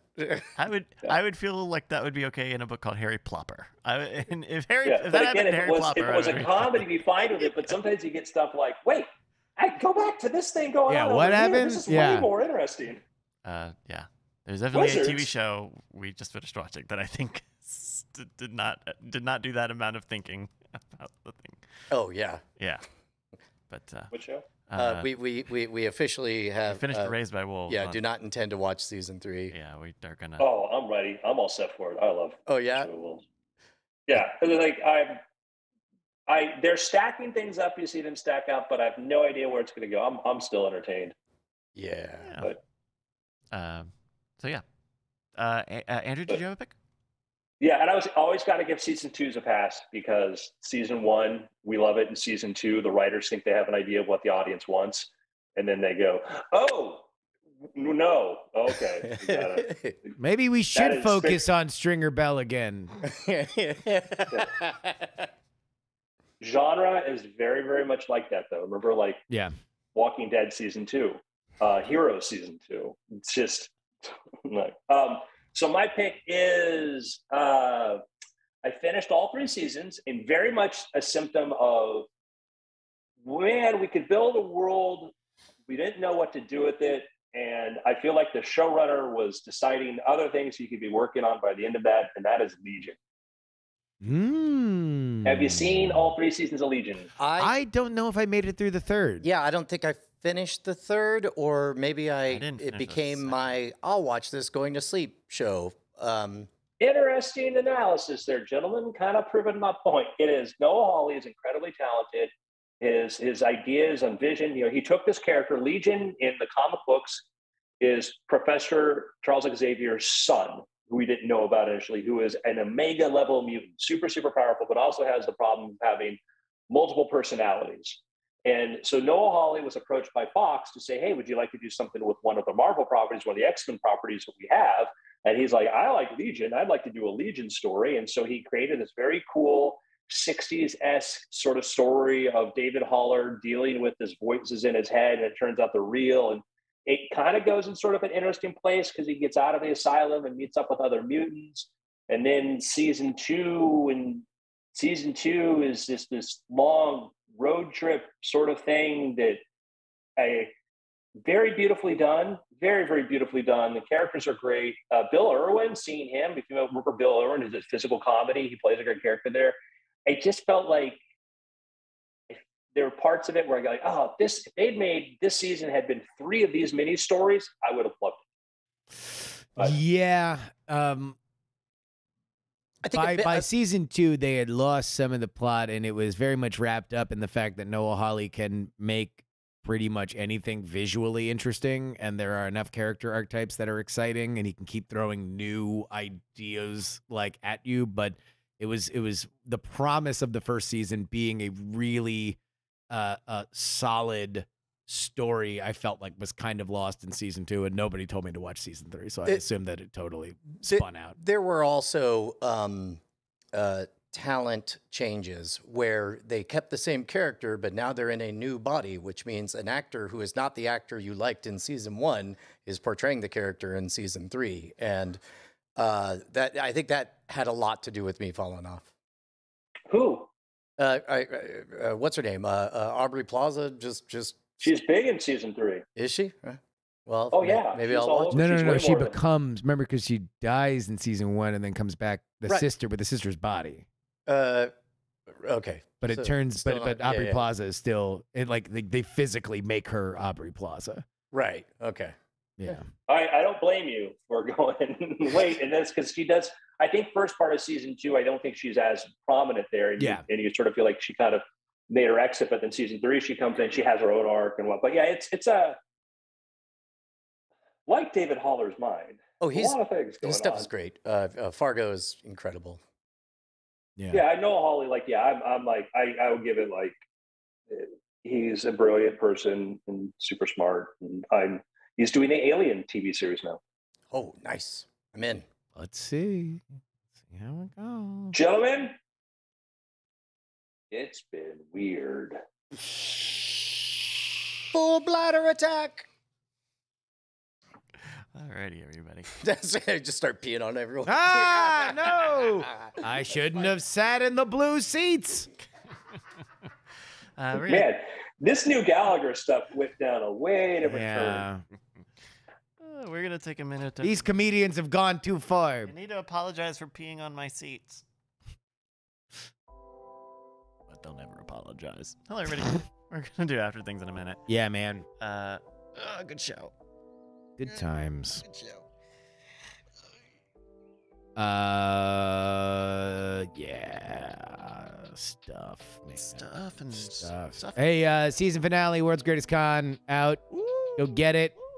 We dive into the surprisingly scandalous and unsettled story behind the only correct to the number showcase in Price is Right history. Ooh. A lot of people, in their own words, have told the story, and there are significant disputes on the facts. And I will say, above and beyond anything else that we covered this season, including the 50s quiz show scandals, this by far had the most coverage. Like multiple documentaries, feature articles, books. Wow. For all because people love The Price is Right so much, man. Show, man. They love it. Got the little wand microphone and the car. Yeah. A new car. Hardcore fans too. Hardcore fans. Shout out to the goldenroad.net, which is a hardcore Price is Right fan group. Is that like you know that they've got like the Jeopardy archives? Like you can just go and look up any show date and any question, and you can find out exactly who answered what and how much. You know, is it something like that? Oh, very much so, because Price is Right, obviously a price guessing game. One of the key elements that is discovered, especially through this episode, is that they recycle a lot of these items, and therefore the prices are retained. Yeah. So there's a web page that says exactly how much a 4-pack of snack packs costs, and whether or not when it was last used, whether it's currently in rotation, blah blah blah. Right. So you got to remember it. You got to quiz yourself on it. It's a lot of information. And the only rule with Price is Right being a very,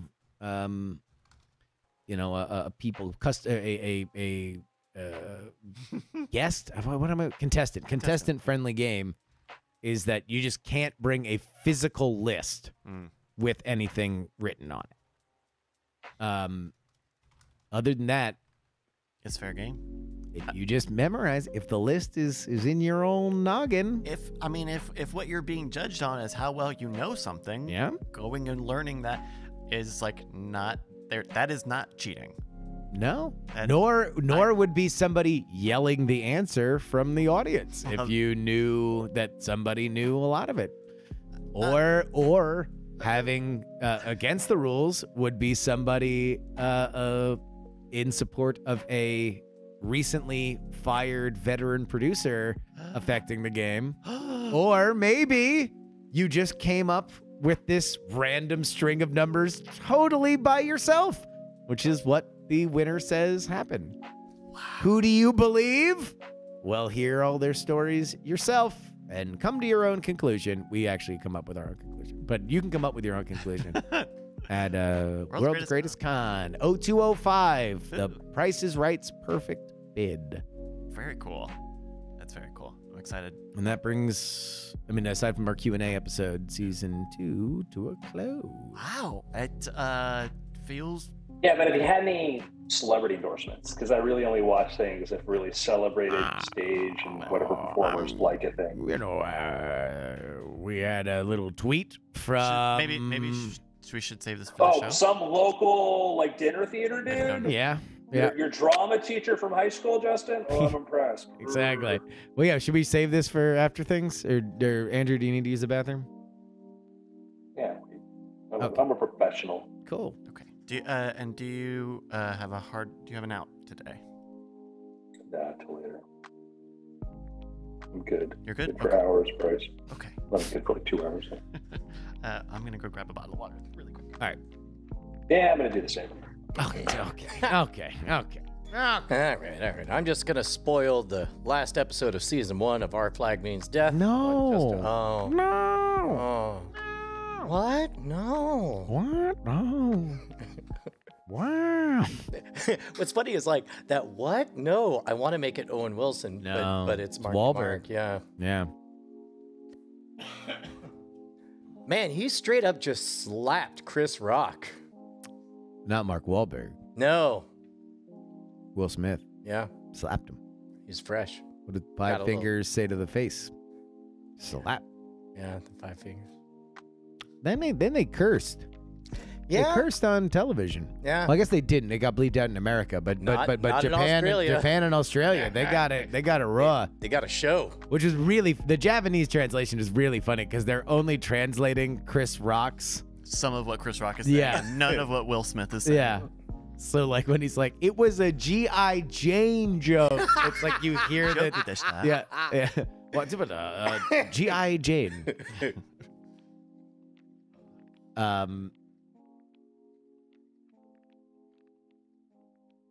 Yeah. Yeah, I mean, I don't know. I was made sad by everything. I don't know how much. I was really surprised at how sad I was. It just is just so lame. It's just so bad. Like, and then everybody with their takes. Everybody's got takes, and the takes are just worse than the event itself. Like, I think it just shows how depleted we as a society are over the last few years. I mean, but then Because again, also there's it's a like, time, like I mean, we like- weren't that way when we saw Janet Jackson's nipple. Hoo boy, man, we were excited. We're like, oh damn, is that a nipple? Ah, FCC's People were upset. throwing fines, Yeah. and people are getting all fiery, and we're all like, let's all talk about. Wait, is that a sun around? Like, what her is nipple, that? Yeah, nipple shield. yeah. But this, we're just like, more of this. No, I think people were really excited about it. I don't know. It's just so. I like both of them. I really wanted Will Smith to have his kind of moment in the sun, and he tarnished it. Oh, and he that's had a just moment. And that's just a bummer. Especially because also it's like. He even mentioned it in his speech, but it's like. Portraying Richard Williams is I'll just put it this way. There's a reason why they didn't let Richard Williams go do press for the movie. Because if Richard Williams went and did press for the movie about himself, there would probably not be the same Oscar possibilities because he might just say something random that would totally derail the point of what they wanted to do. They would rather everybody be thinking about Will Smith's portrayal of Richard Williams as being eccentric, but his heart was always in the right place. And then it's like he's got to do something that is over the line, and it's like even for that portrayal, which obviously Venus and Serena very much wanted, it's just a bummer. On it's a 5D chess bummer. It was a great movie. His performance in there was fantastic. It was a very great movie about family and values and all of that. And that is the big bummer. And like, yeah, the Williams sisters just can't get a break this award season between, I do have Jane Camp. wonderful news though. I found out last night that Josie has not yet seen Nobody, which is on HBO Max, which means I get to watch Nobody again. It's good. Yeah. It's great. You should put that on Twitter, and everybody's going to feel better about that. No, I'm just saying it's great news. That should have been your comment right after that happened, when everybody was talking about it. Like, hey guys, I know there's a lot of conversation, but I got some news. Yeah, listen, I know we're all bummed out, but It's gonna make your day. Yeah, I get to watch this ultra violent movie with my teenage daughter. Out on the counter, my mom just put out a big box of chocolates, so Aw. kind of excited. See? So everybody, lighten up, everybody. There's good news in the world. This is what we need. Yeah. Appreciating the little things, everybody. Like, Brian being able to watch violent movies with his daughter. Yeah. Coolest dad ever. I had my friends, like, I'd be like, I'd be like, oh, you ever see like Aliens? Like, oh, I was a kid when that came out. I'm like, my dad took me. It's awesome. I just thought different. Each child's different. Like my nieces don't, my brother's not going to show them scary stuff because they don't like scary stuff and they don't process it. I'm 13 years old and I'm like, I want to see the one where the girl's head spins. All right, are we ready for some after things? Ready. All right. I will count you in, Andrew. In 3, 2. Hello and welcome to the After Things podcast. I'm Andrew Main, joined by Brian Brushwood. Hello. Justin Robert Young. Hello. Mr. Bryce Castillo. Hello. So I want to start with kind of an obscure recommendation that I don't know if you guys heard about, but I've been involved in the field of magic for years, and one of the people I look up to is a guy named Teller. Mm-hmm. And recently on Twitter, he recommended a podcast, which kind of goes into like hoaxes and cons and things like this. And I think it sounded kind of similar to something you guys are working on.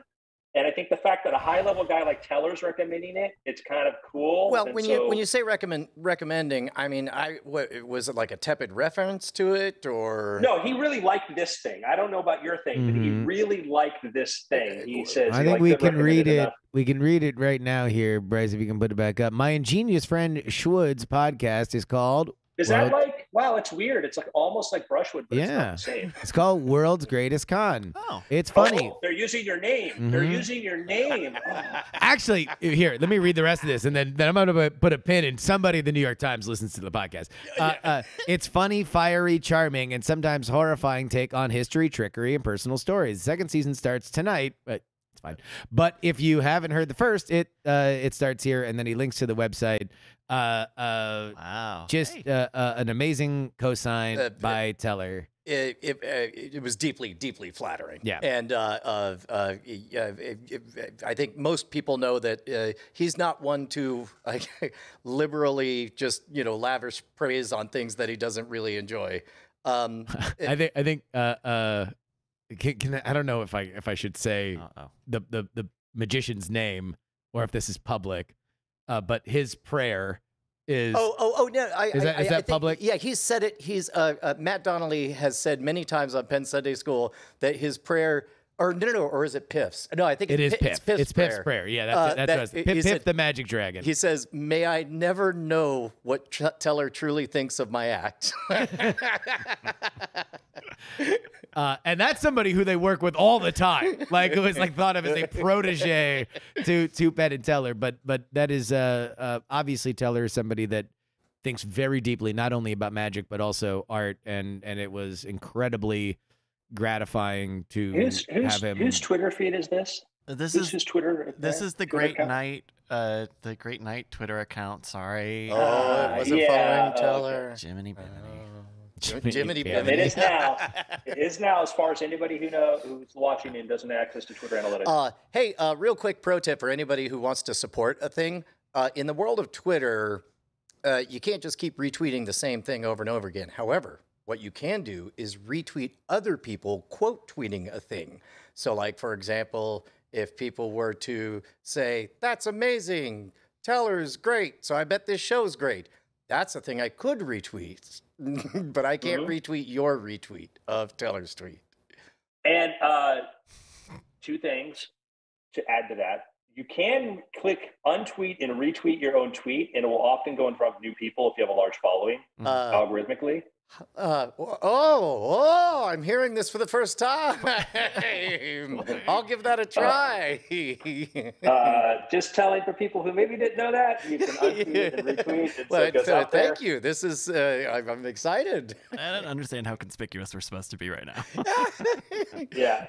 Second thing is, if you like a thing, you can retweet the thing a person said, but then retweet with your own quote. Because then that gives them something that they can retweet. Yeah, there's a virtuous cycle there. If you liked it, like, oh, I love the show. This was great. This episode was really good. That's even more helpful than a retweet in many cases. Because now I can retweet what you said. And so if you want to create something for people, like, hypothetically, I may have been waiting a few hours to quote tweet Teller and say, for those of you who don't know, season 1 was about Operation Mincemeat and season 2 was about game shows. Unfortunately, season 3 is about Penn and Teller fool us in hell. Oh no! Yes, It's the ultimate takedown, the ultimate betrayal. I forged a friendship with Teller over 25 years, only to betray him. This is the world's greatest con. I could name a couple magicians that you could have give you. So with season two wrapped up today, or that you've got a bonus episode to put out still. How did it go? Like how did the season go? Yeah. I'm very happy with it. I mean, I mean, do you feel like that from a production point of view? You just listen to this stuff so much, like you hear it a lot. You're just kind of dealing with it, and then you're dealing with minutia on minutia on minutia, and then it's notes on notes on notes, and you're getting it. Grading voice. Well, all right, this might be getting too real right now, but we did a publicity tour of some other podcasts, and I figured out real quick that the way to promote it is to basically give a miniature one-man show of highlights of it, and. And Justin points out, like, wow, man, you sure are polished, nailing every word. Pity you couldn't have done that during production. Oh, my God. What a tyrant, Brian. God. Wow. If you came back for season 2 to work with this guy, James Cameron right now is going, geez, that dude's rough. I mean, but of course, the reason is because when I'm doing it, for a podcast, I'm just basically singing an album I've listened to 100 times, and so I don't have to think about what I'm saying. And not under the cruel rape of Justin Roiland young either, too. Exactly. So just like Mephisto perched over his shoulder, like, read the script. No, it's it really was funny though. It was very.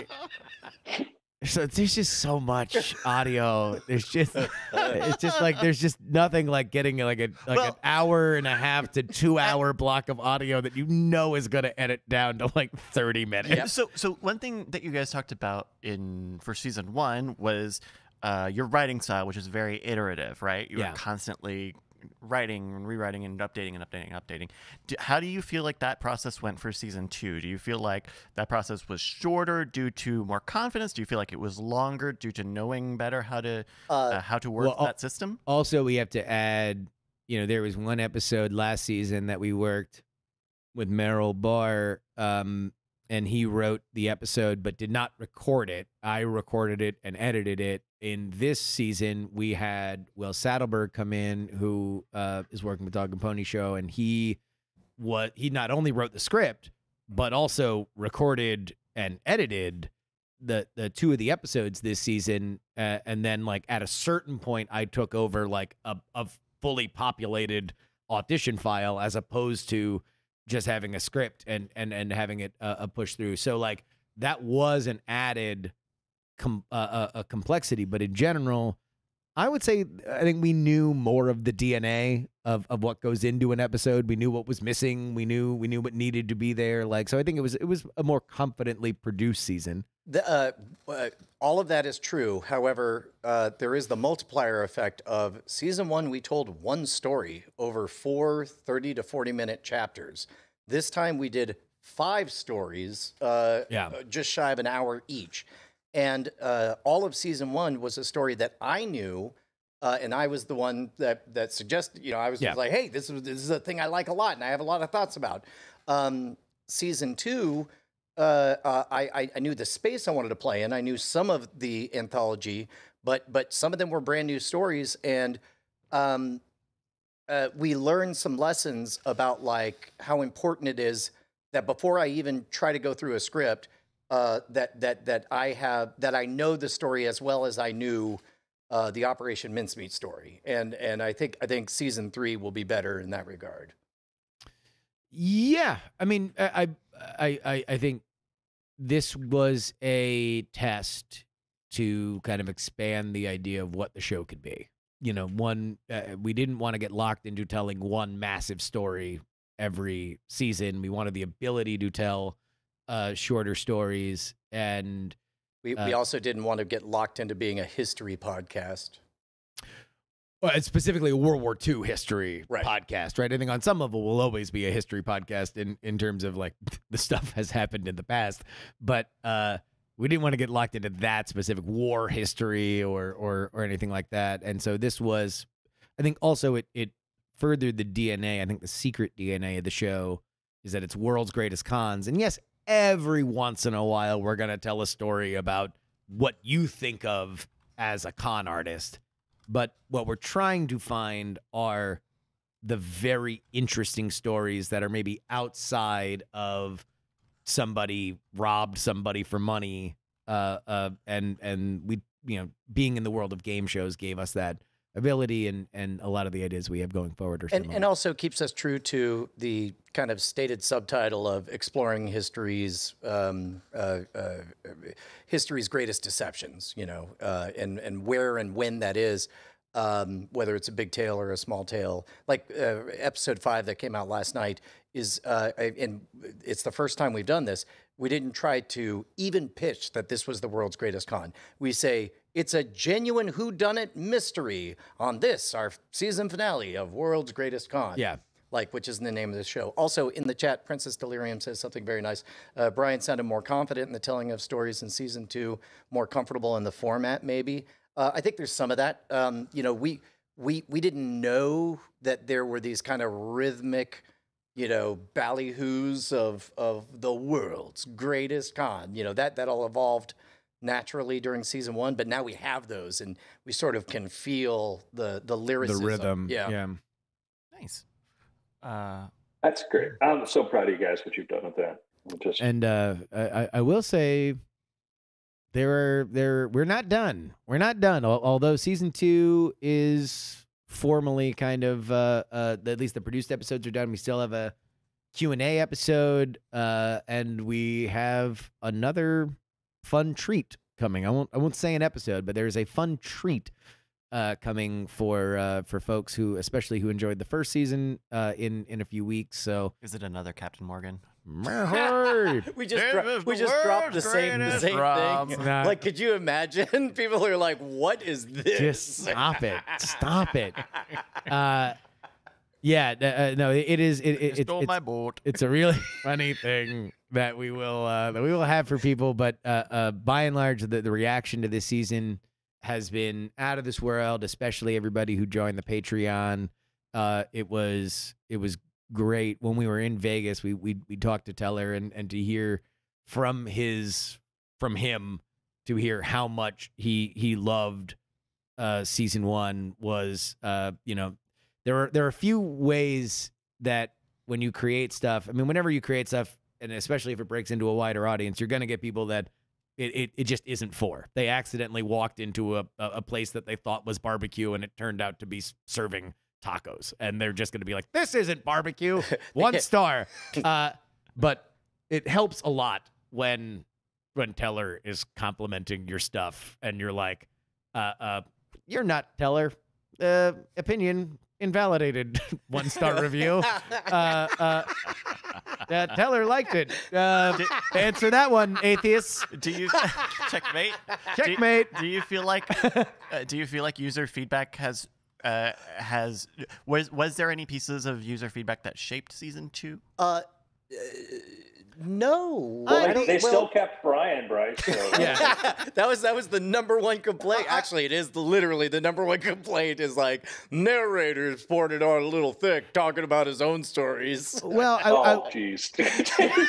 But again, number 1 complaint means of the 10 complaints, yeah, exactly. 4 of them well, are bad. And also autobiography was a little self-serving. Again, and that's the thing is, like, with any kind of negative feedback, what I have learned through this process more than ever is, like, if the negative feedback is accurately describing things you very much tried to do on purpose, that's fine. You want that. Because again, they're walking in, They wanted more of a Wikipedia dump of things. They didn't want it. But our point, the reason why Brian is on the album art is that this is Brian Brushwood's interpretation of these events. So if you're like, I don't know, a little too much Brian for me, then that's fine. You wanted tacos, you walked into the barbecue stand, that's okay. But it'd be better if you didn't leave a 1-star review, but that's fine. You have your ability to do that. The one thing that I will say is that certainly whenever you're telling one story over 4 episodes, I think that we justified it excellently in season 1. I don't look back on it and say that it was too stretched out,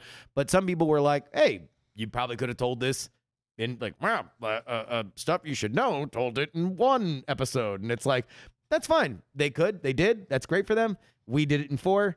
But I think that there was an element of doing the anthology that we're like, hey, we can do 1 episode stories as well. And, right. And I think we wanted, so if there was a reaction to anything, that might have been it, to just demonstrate that wasn't, our point was never, we're going to stretch out every story. Our point is we're going to tell these stories in the space that we believe they deserve. And Fooling Hitler deserves 4 episodes.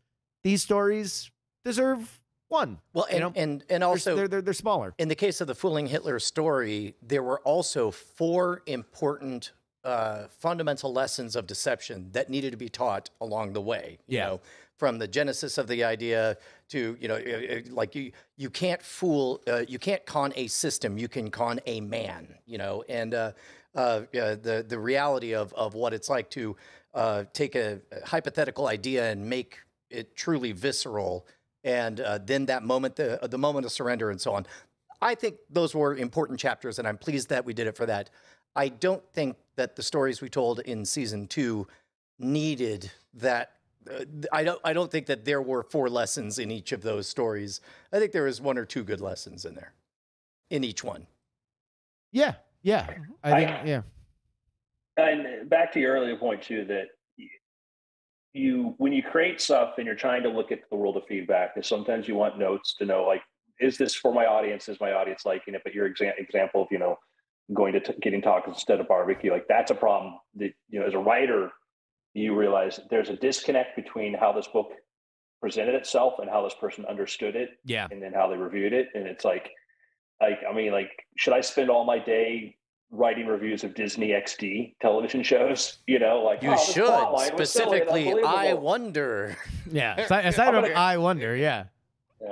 I'm like, go take apart. Like, I'm gonna go write my review of the Twilight series. I'm gonna take this. It's not my thing. If it's something that's in my alley, it's something I followed and whatever, then I'd feel like, this is where I felt this, whatever. And so you always have to weigh that as a creator and go, is this somebody who got the wrong thing? Did I do something wrong and presented it to them? And that's the danger of sometimes like, I just want to promote, like, never promote a book or a creative thing under false pretenses. Yeah. If you're dependent upon the reviews, because you that's where you pay the price.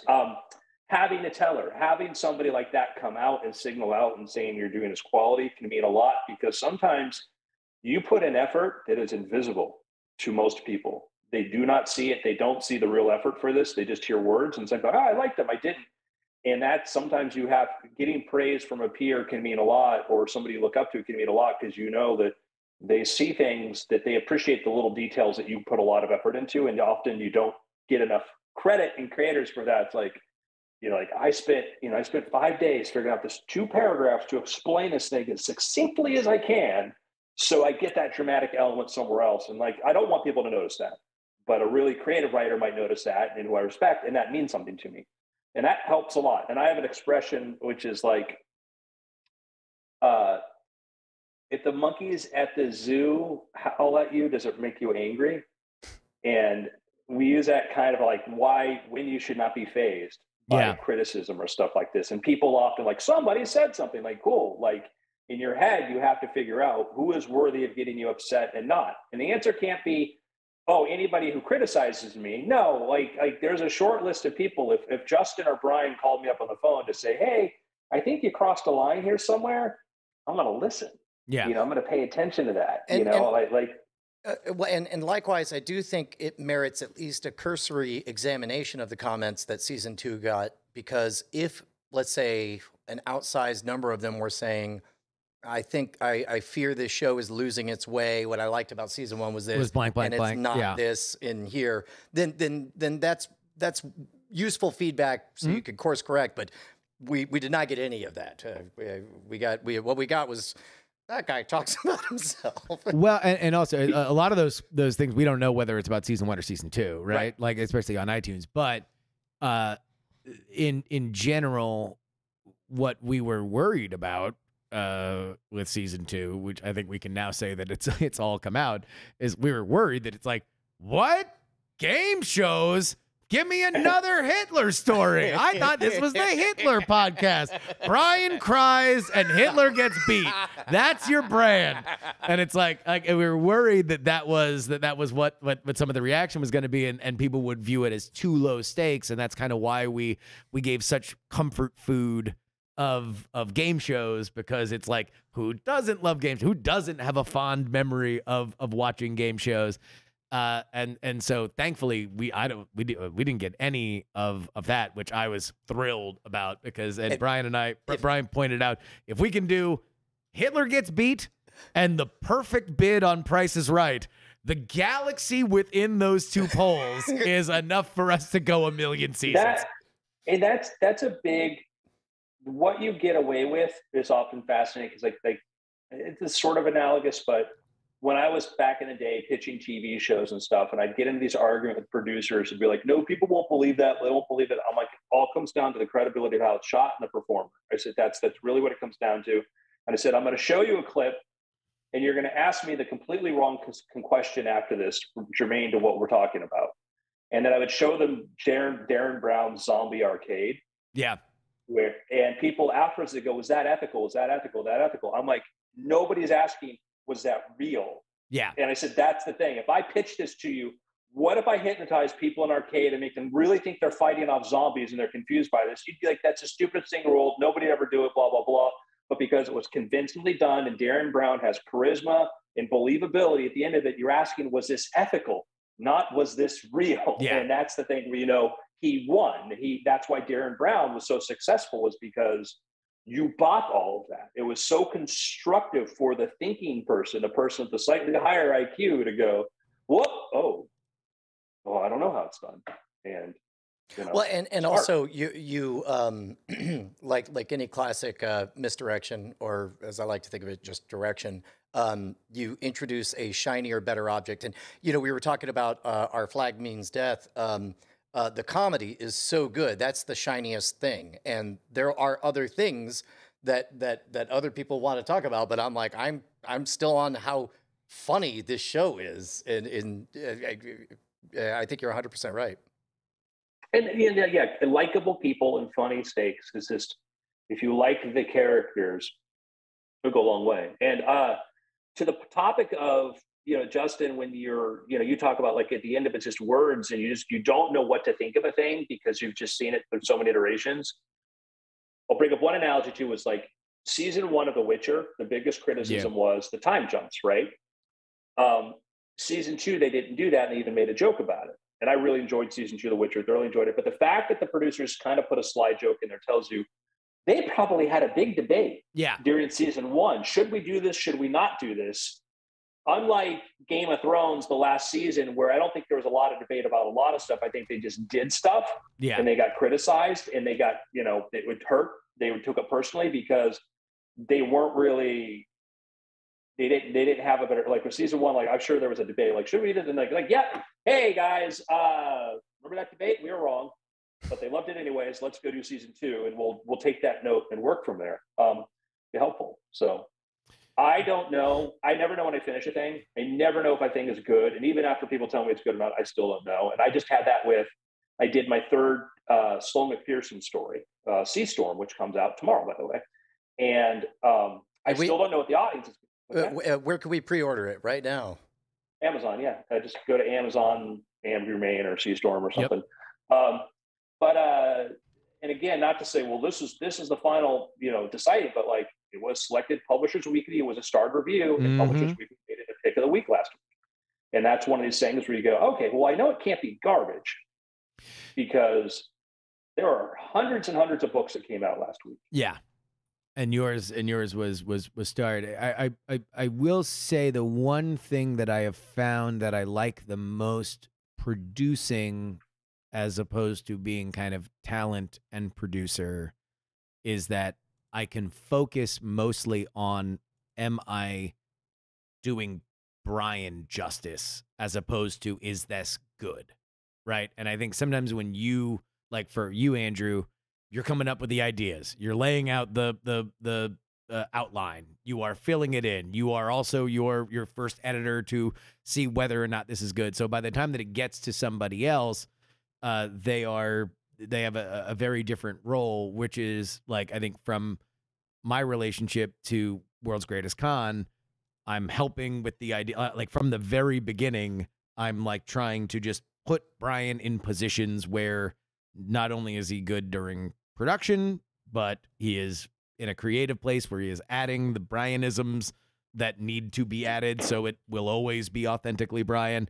And then in the edit, it is like, how do we put that on the grandest scale so Brian is as smart and funny and charming as he could possibly be? And so I just know that if I'm following that North Star, then it can't be bad unless I listen to it and it's bad. And then I'm like, we need to totally change it. But like, but that's always the goal I'm trying to serve, as opposed to like, is this the greatest? Is this the best podcast ever? It's like, no, is Brian a star? If Brian's a star, then I've done my job. Well, problem solved. But I would say that's a very good point, because when you do a lot of things and you have skills in a lot of areas, you've got a great voice, Justin. You're very likable. You're a very good broadcaster. And so when you sit down to work on a thing that you did, your focus is going to be worried about your performance. Yeah. And you're not going to be as objective about that as you would be about somebody else. And that is an advantage of being able to sort of shut down some of those skills, so to speak. Yes. Or to say like, oh, I can just dial back what I need from there. And I can give that person clearer direction that I could give myself. And so I think I'm very good at like, I can't read somebody's book and tell them it's good or not, because I really got horrible taste, but I can tell somebody, if they tell me a plot, I can tell you, well, I can break down a plot and tell you like where your acts need to be and stuff like that. I think that's my strength. My own stuff, I'm going to suffer and I'm going to be like, I don't know. I'll go through that indecisiveness, but I think I'm very good at like plot structure and saying, in the spirit of After Things content, Cliff Singer in the chat mentions that they supported the Patreon early on and don't feel conned at all. Good quality storytelling, worth it. Sucker. This was a genuine surprise, I think, to both of us. We tried something that we've never tried before, which is after producing the first season, we made no specific promise whatsoever of any benefit outside of, if you liked this and you want more, become a patron. We will only promise you more episodes that come out faster, of higher quality, and you will never hear an ad. Yeah. And then it's on the one hand, it was terrifying for us month after month after month to send out one update. We're working on it. and fully expect like the pitchforks to come out and all this stuff. And they never did. And it was really like that patronage made a fundamental difference in our ability to hire talent, in our ability to negotiate with confidence when it comes to the ad stuff and all that stuff.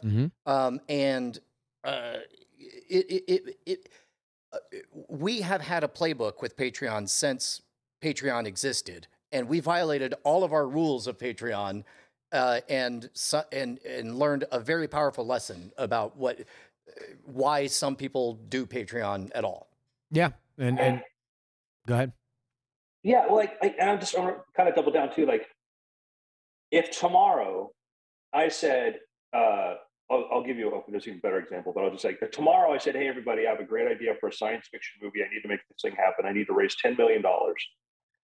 It's going to be a painful experience. If Christopher Nolan said that tomorrow, a guy with a track record who's delivered stuff and given stuff to us without ever having to ask for it, but just being presented to us, I don't think he'd have a problem. And the way you did it, though, like you put this thing out there first. Here's the thing we did. We put in all of this effort.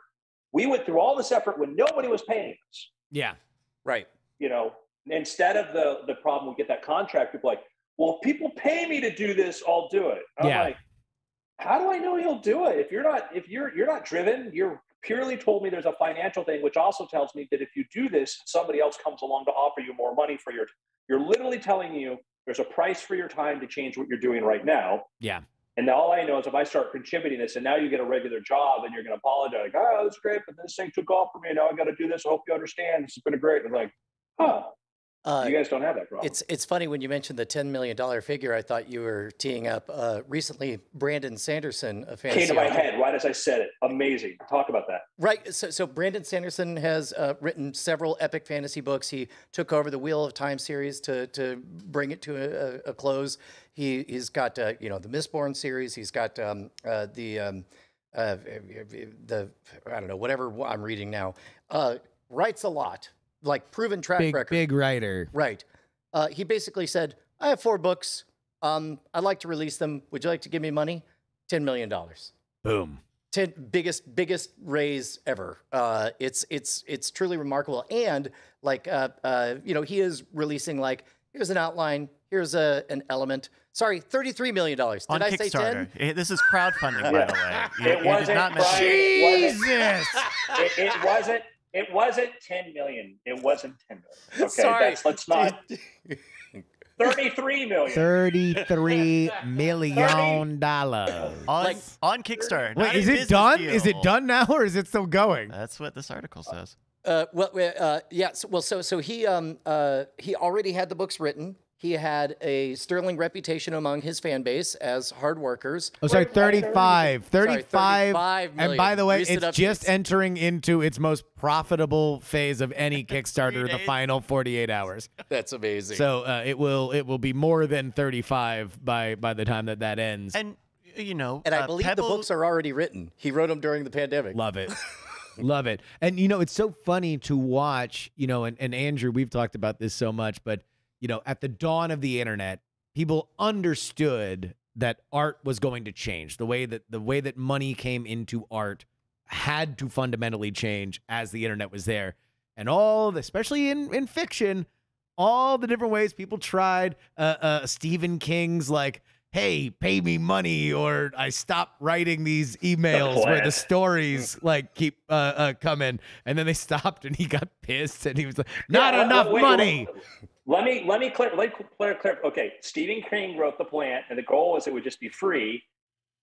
And the moment that more people were getting the free version and paying for it, he was going to stop. And you're like, okay, I, as a person paying for this, am now going to be punished because these other freeloaders came on board and heard about this? Yeah. It was the most perverse sort of thing in the world of it's that. And we talk about agency and theory of mind, and one of these big problems you hear people talk about the they. Yeah. They do this. Who is they? And here it's like Steven, it's not like we all got together while you're out of the room, and I said to freeloaders like, I paid, but you guys come on board and get it for free. And then I was in the middle of 3 installments into the plant, and it stopped because what did I do wrong? Nothing. Humanity betrayed him. You see, that was the problem. Yeah. Sorry. I'm still bitter. I love Stephen King, but I'm still bitter about I paid for the 3 installments of the Evan plant, and then he cut it off because other people wanted it for free. Well, it's so out of character for him to have an anticlimactic ending. to alienate half of the people in the middle.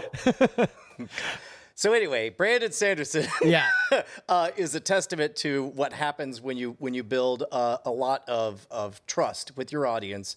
And it's neat because my daughter and my daughter's the one that got me hooked on his stuff, and she's like, do you want to know what it's about? And I'm like, I don't. I'm just happy he's making money, and I want to support that. And she's like, hey, just so you know, read the outline. I'm into what he's doing, and there's, from what I've heard, these books. Book 3 is going to be the one that's going to be your favorite. She's really into the iterative process of everything. But yeah, sorry, we stepped on your line earlier, Bryce. I am so glad. That was one of the things I wanted to get into, and I'm actually going to try to back his thing because he is consistently good. He is a guy that knows how to write to his audience. He can write different styles. He does fantasy. He does sci-fi. He's our age. He's a reliable, consistent guy. And when I saw what he did, it made me feel good about what the role of it means to be a writer in this world. It made me feel very good to know that if you are in there, I know writers who go like, it's like Brandon is we're buddies now, very disciplined as a writer, and he understands his business and he understands his audience. And I'm saying like if this guy at 45 or 46, whatever, can do a $33 million Kickstarter for 3 books. 35. Somebody and 35, counting and counting. 35,446,000 or 60,000. But anyhow, if he can do this, I would imagine that somebody who is talented and puts the work into talent, who puts together their own effort, might be able to make a living as a writer. Can I to loop things back to World's Greatest Con, knowing that this is going to be a very long-term project. At some point, I said out loud the words, "I'm only interested in starting things that are only going to get better as I get older." And World's Greatest Con is one of those projects, and I'm sure it'll iterate and change or whatever, but man, do I look forward to 5 years, 7 years, 8 years from now when there's a hardcore history-esque back catalog of stories that we've collected. I can't wait to just keep providing value. And when the Liar Man debuts. The Liar Man. Yeah, we ain't heard from Matthew. Liar Man. Where's Matthew? Where's Matthew? Where's Matthew McFadyen at? McFadyen. Or I don't know, whatever. We'll figure it out. He was lying about We'll figure it out. We don't know. We don't know. We left both pronunciations in the show because we don't legit know how his name is pronounced. It's pronounced too many ways on the internet. So that was a conceit of episode 4 where we realized that was the hardest one to come together. But in that episode is about the least well-known story of everything that we cover in season 2. But it's a great story. It's a really fun story.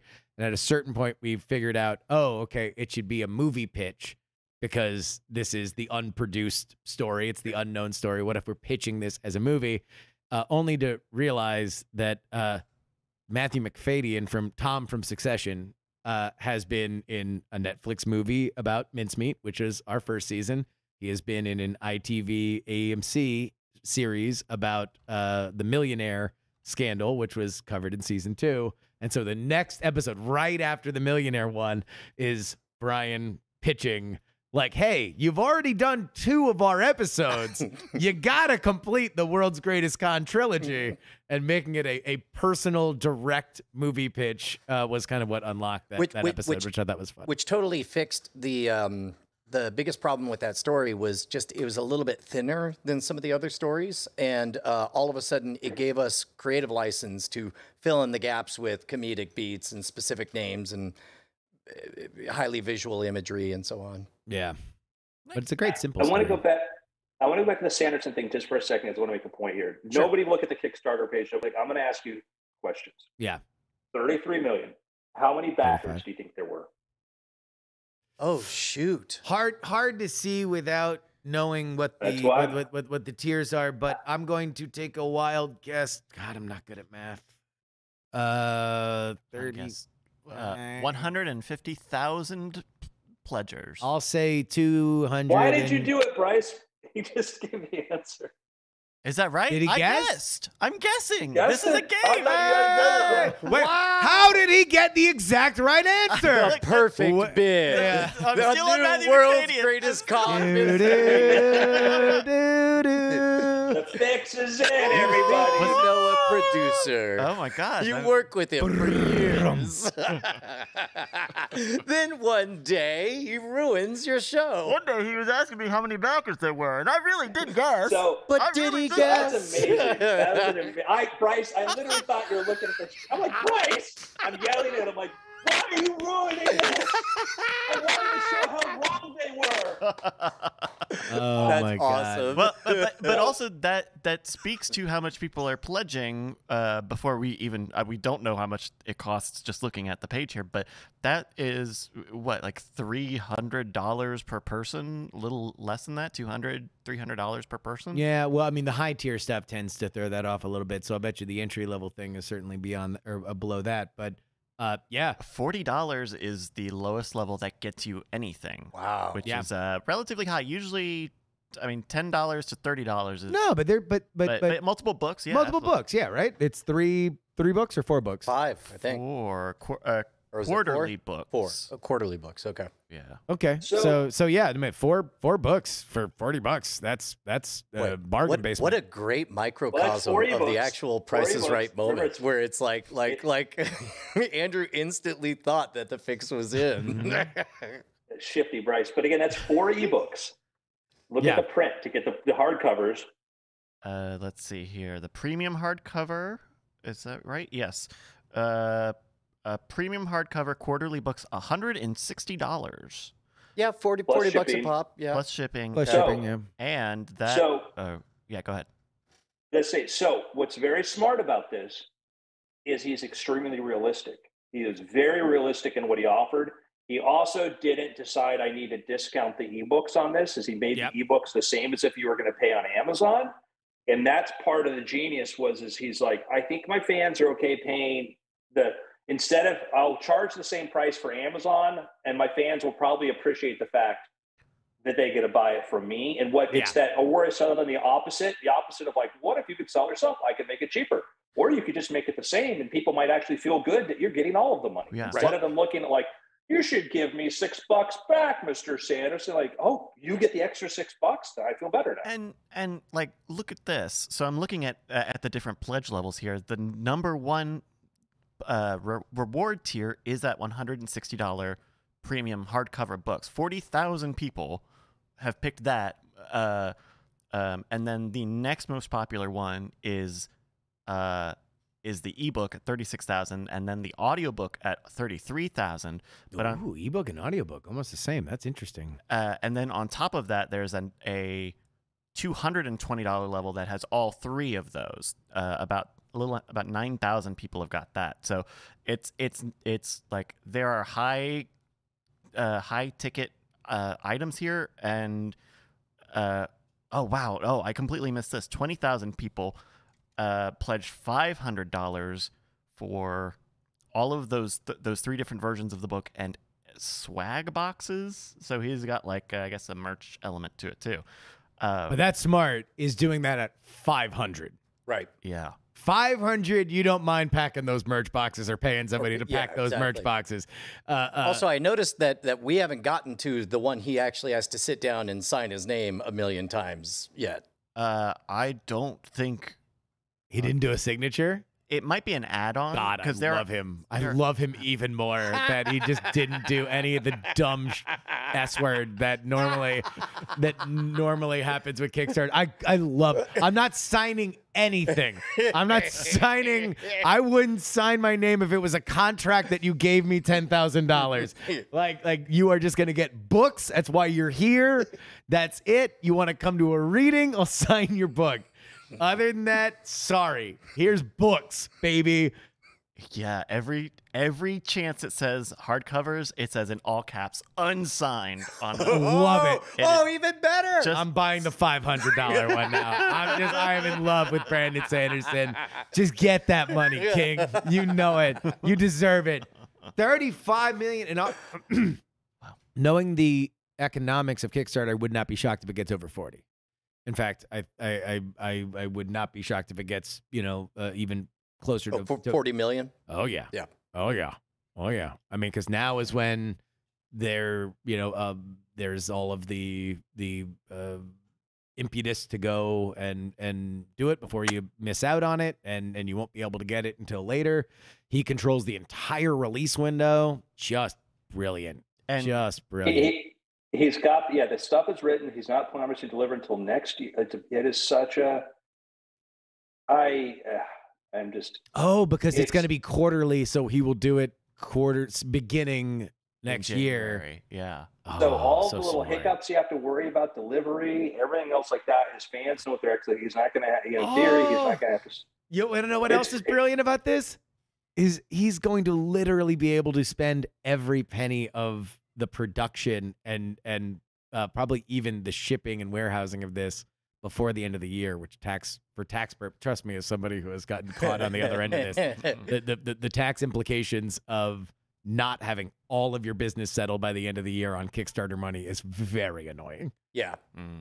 So, oh, geez, Brandon, you're the best. You're the best. It, you know, someone who clearly has this amount of cash and good reputation went with Kickstarter. They didn't roll their own thing. They didn't go to Indiegogo. They didn't do a fig investment crowdfunding. Like, it went on Kickstarter. It's still a brand. It's such a brand. Well, and you know, that's in spite of how much that they take in processing fees, how long it takes to turn that money around. I mean,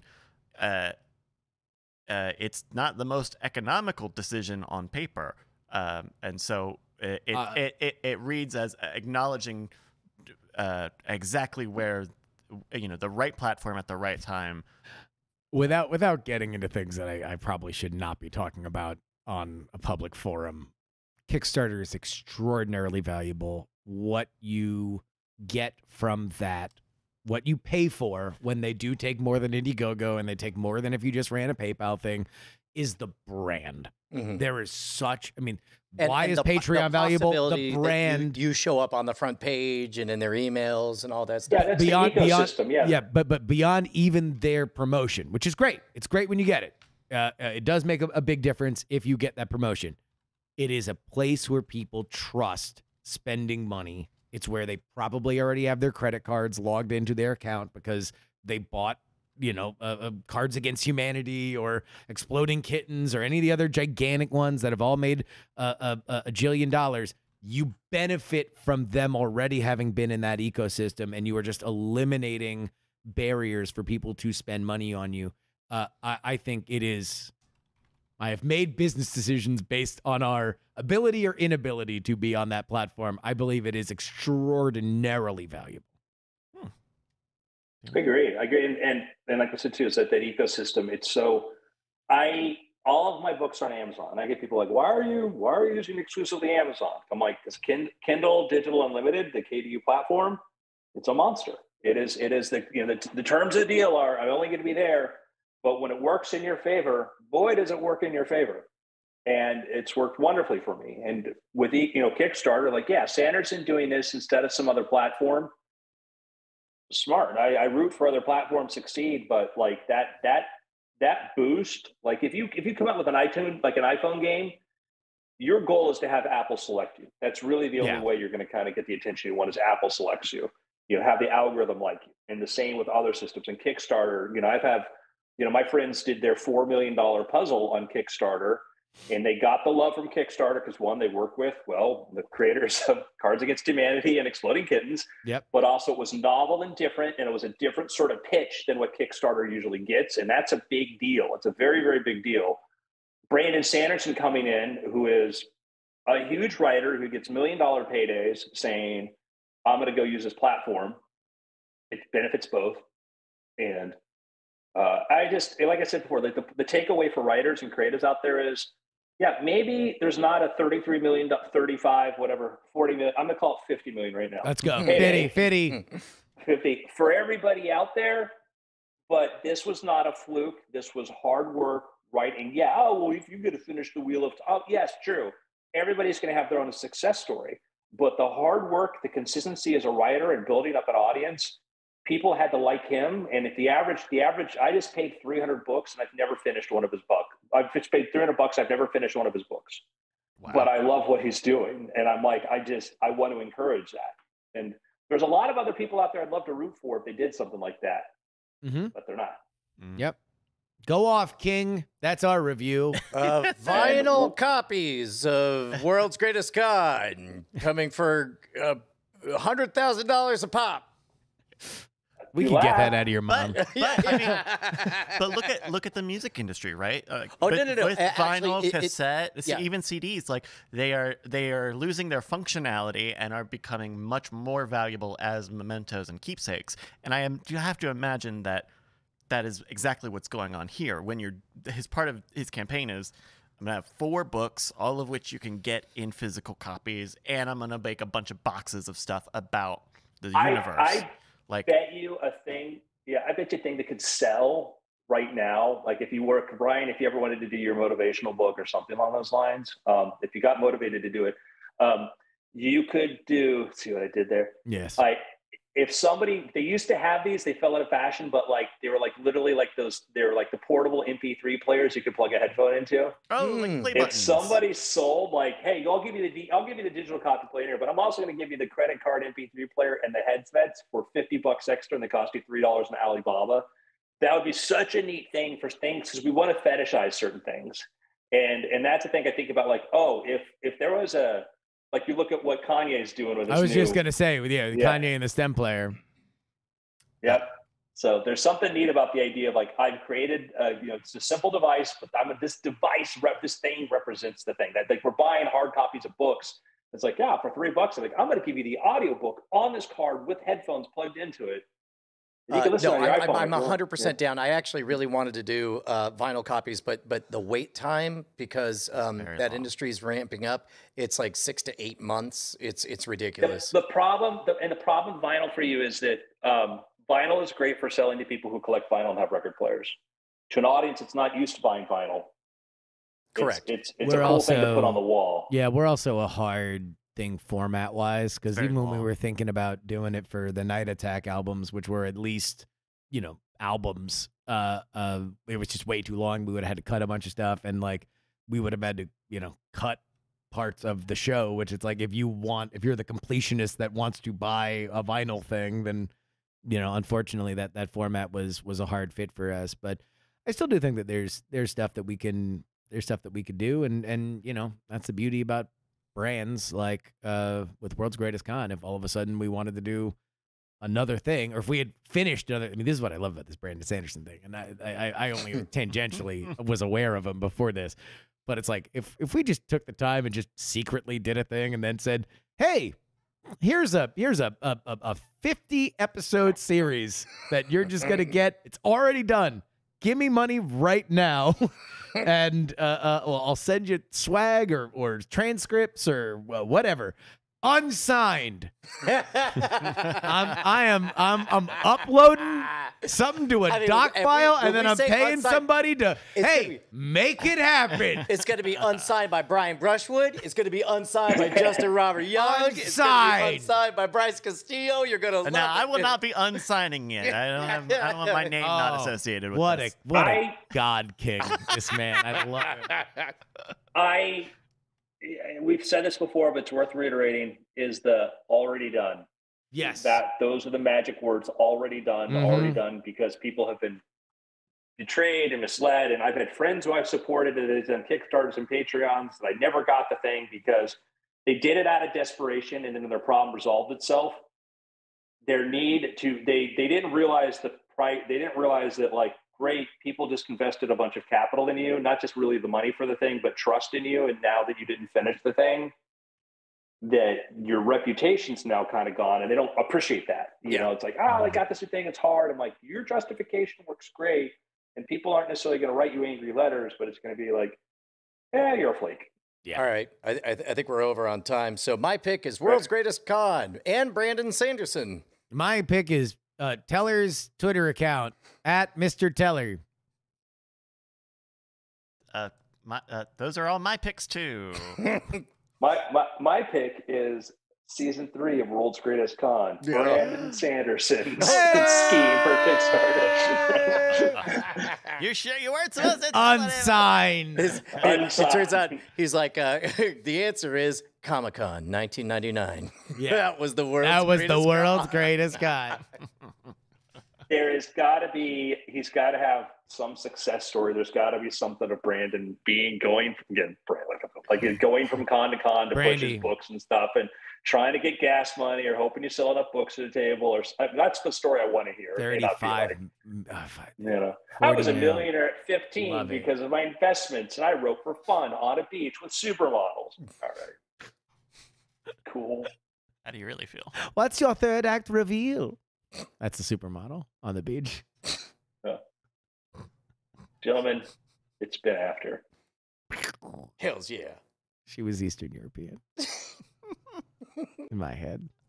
It's a more exotic locale. I gotta start. He's on the beaches of Ibiza. All right, Ibiza. Thank you, everybody, for tuning in for some weird things and after things. We'll be back in a few hours with Court Killers. That'll be fun.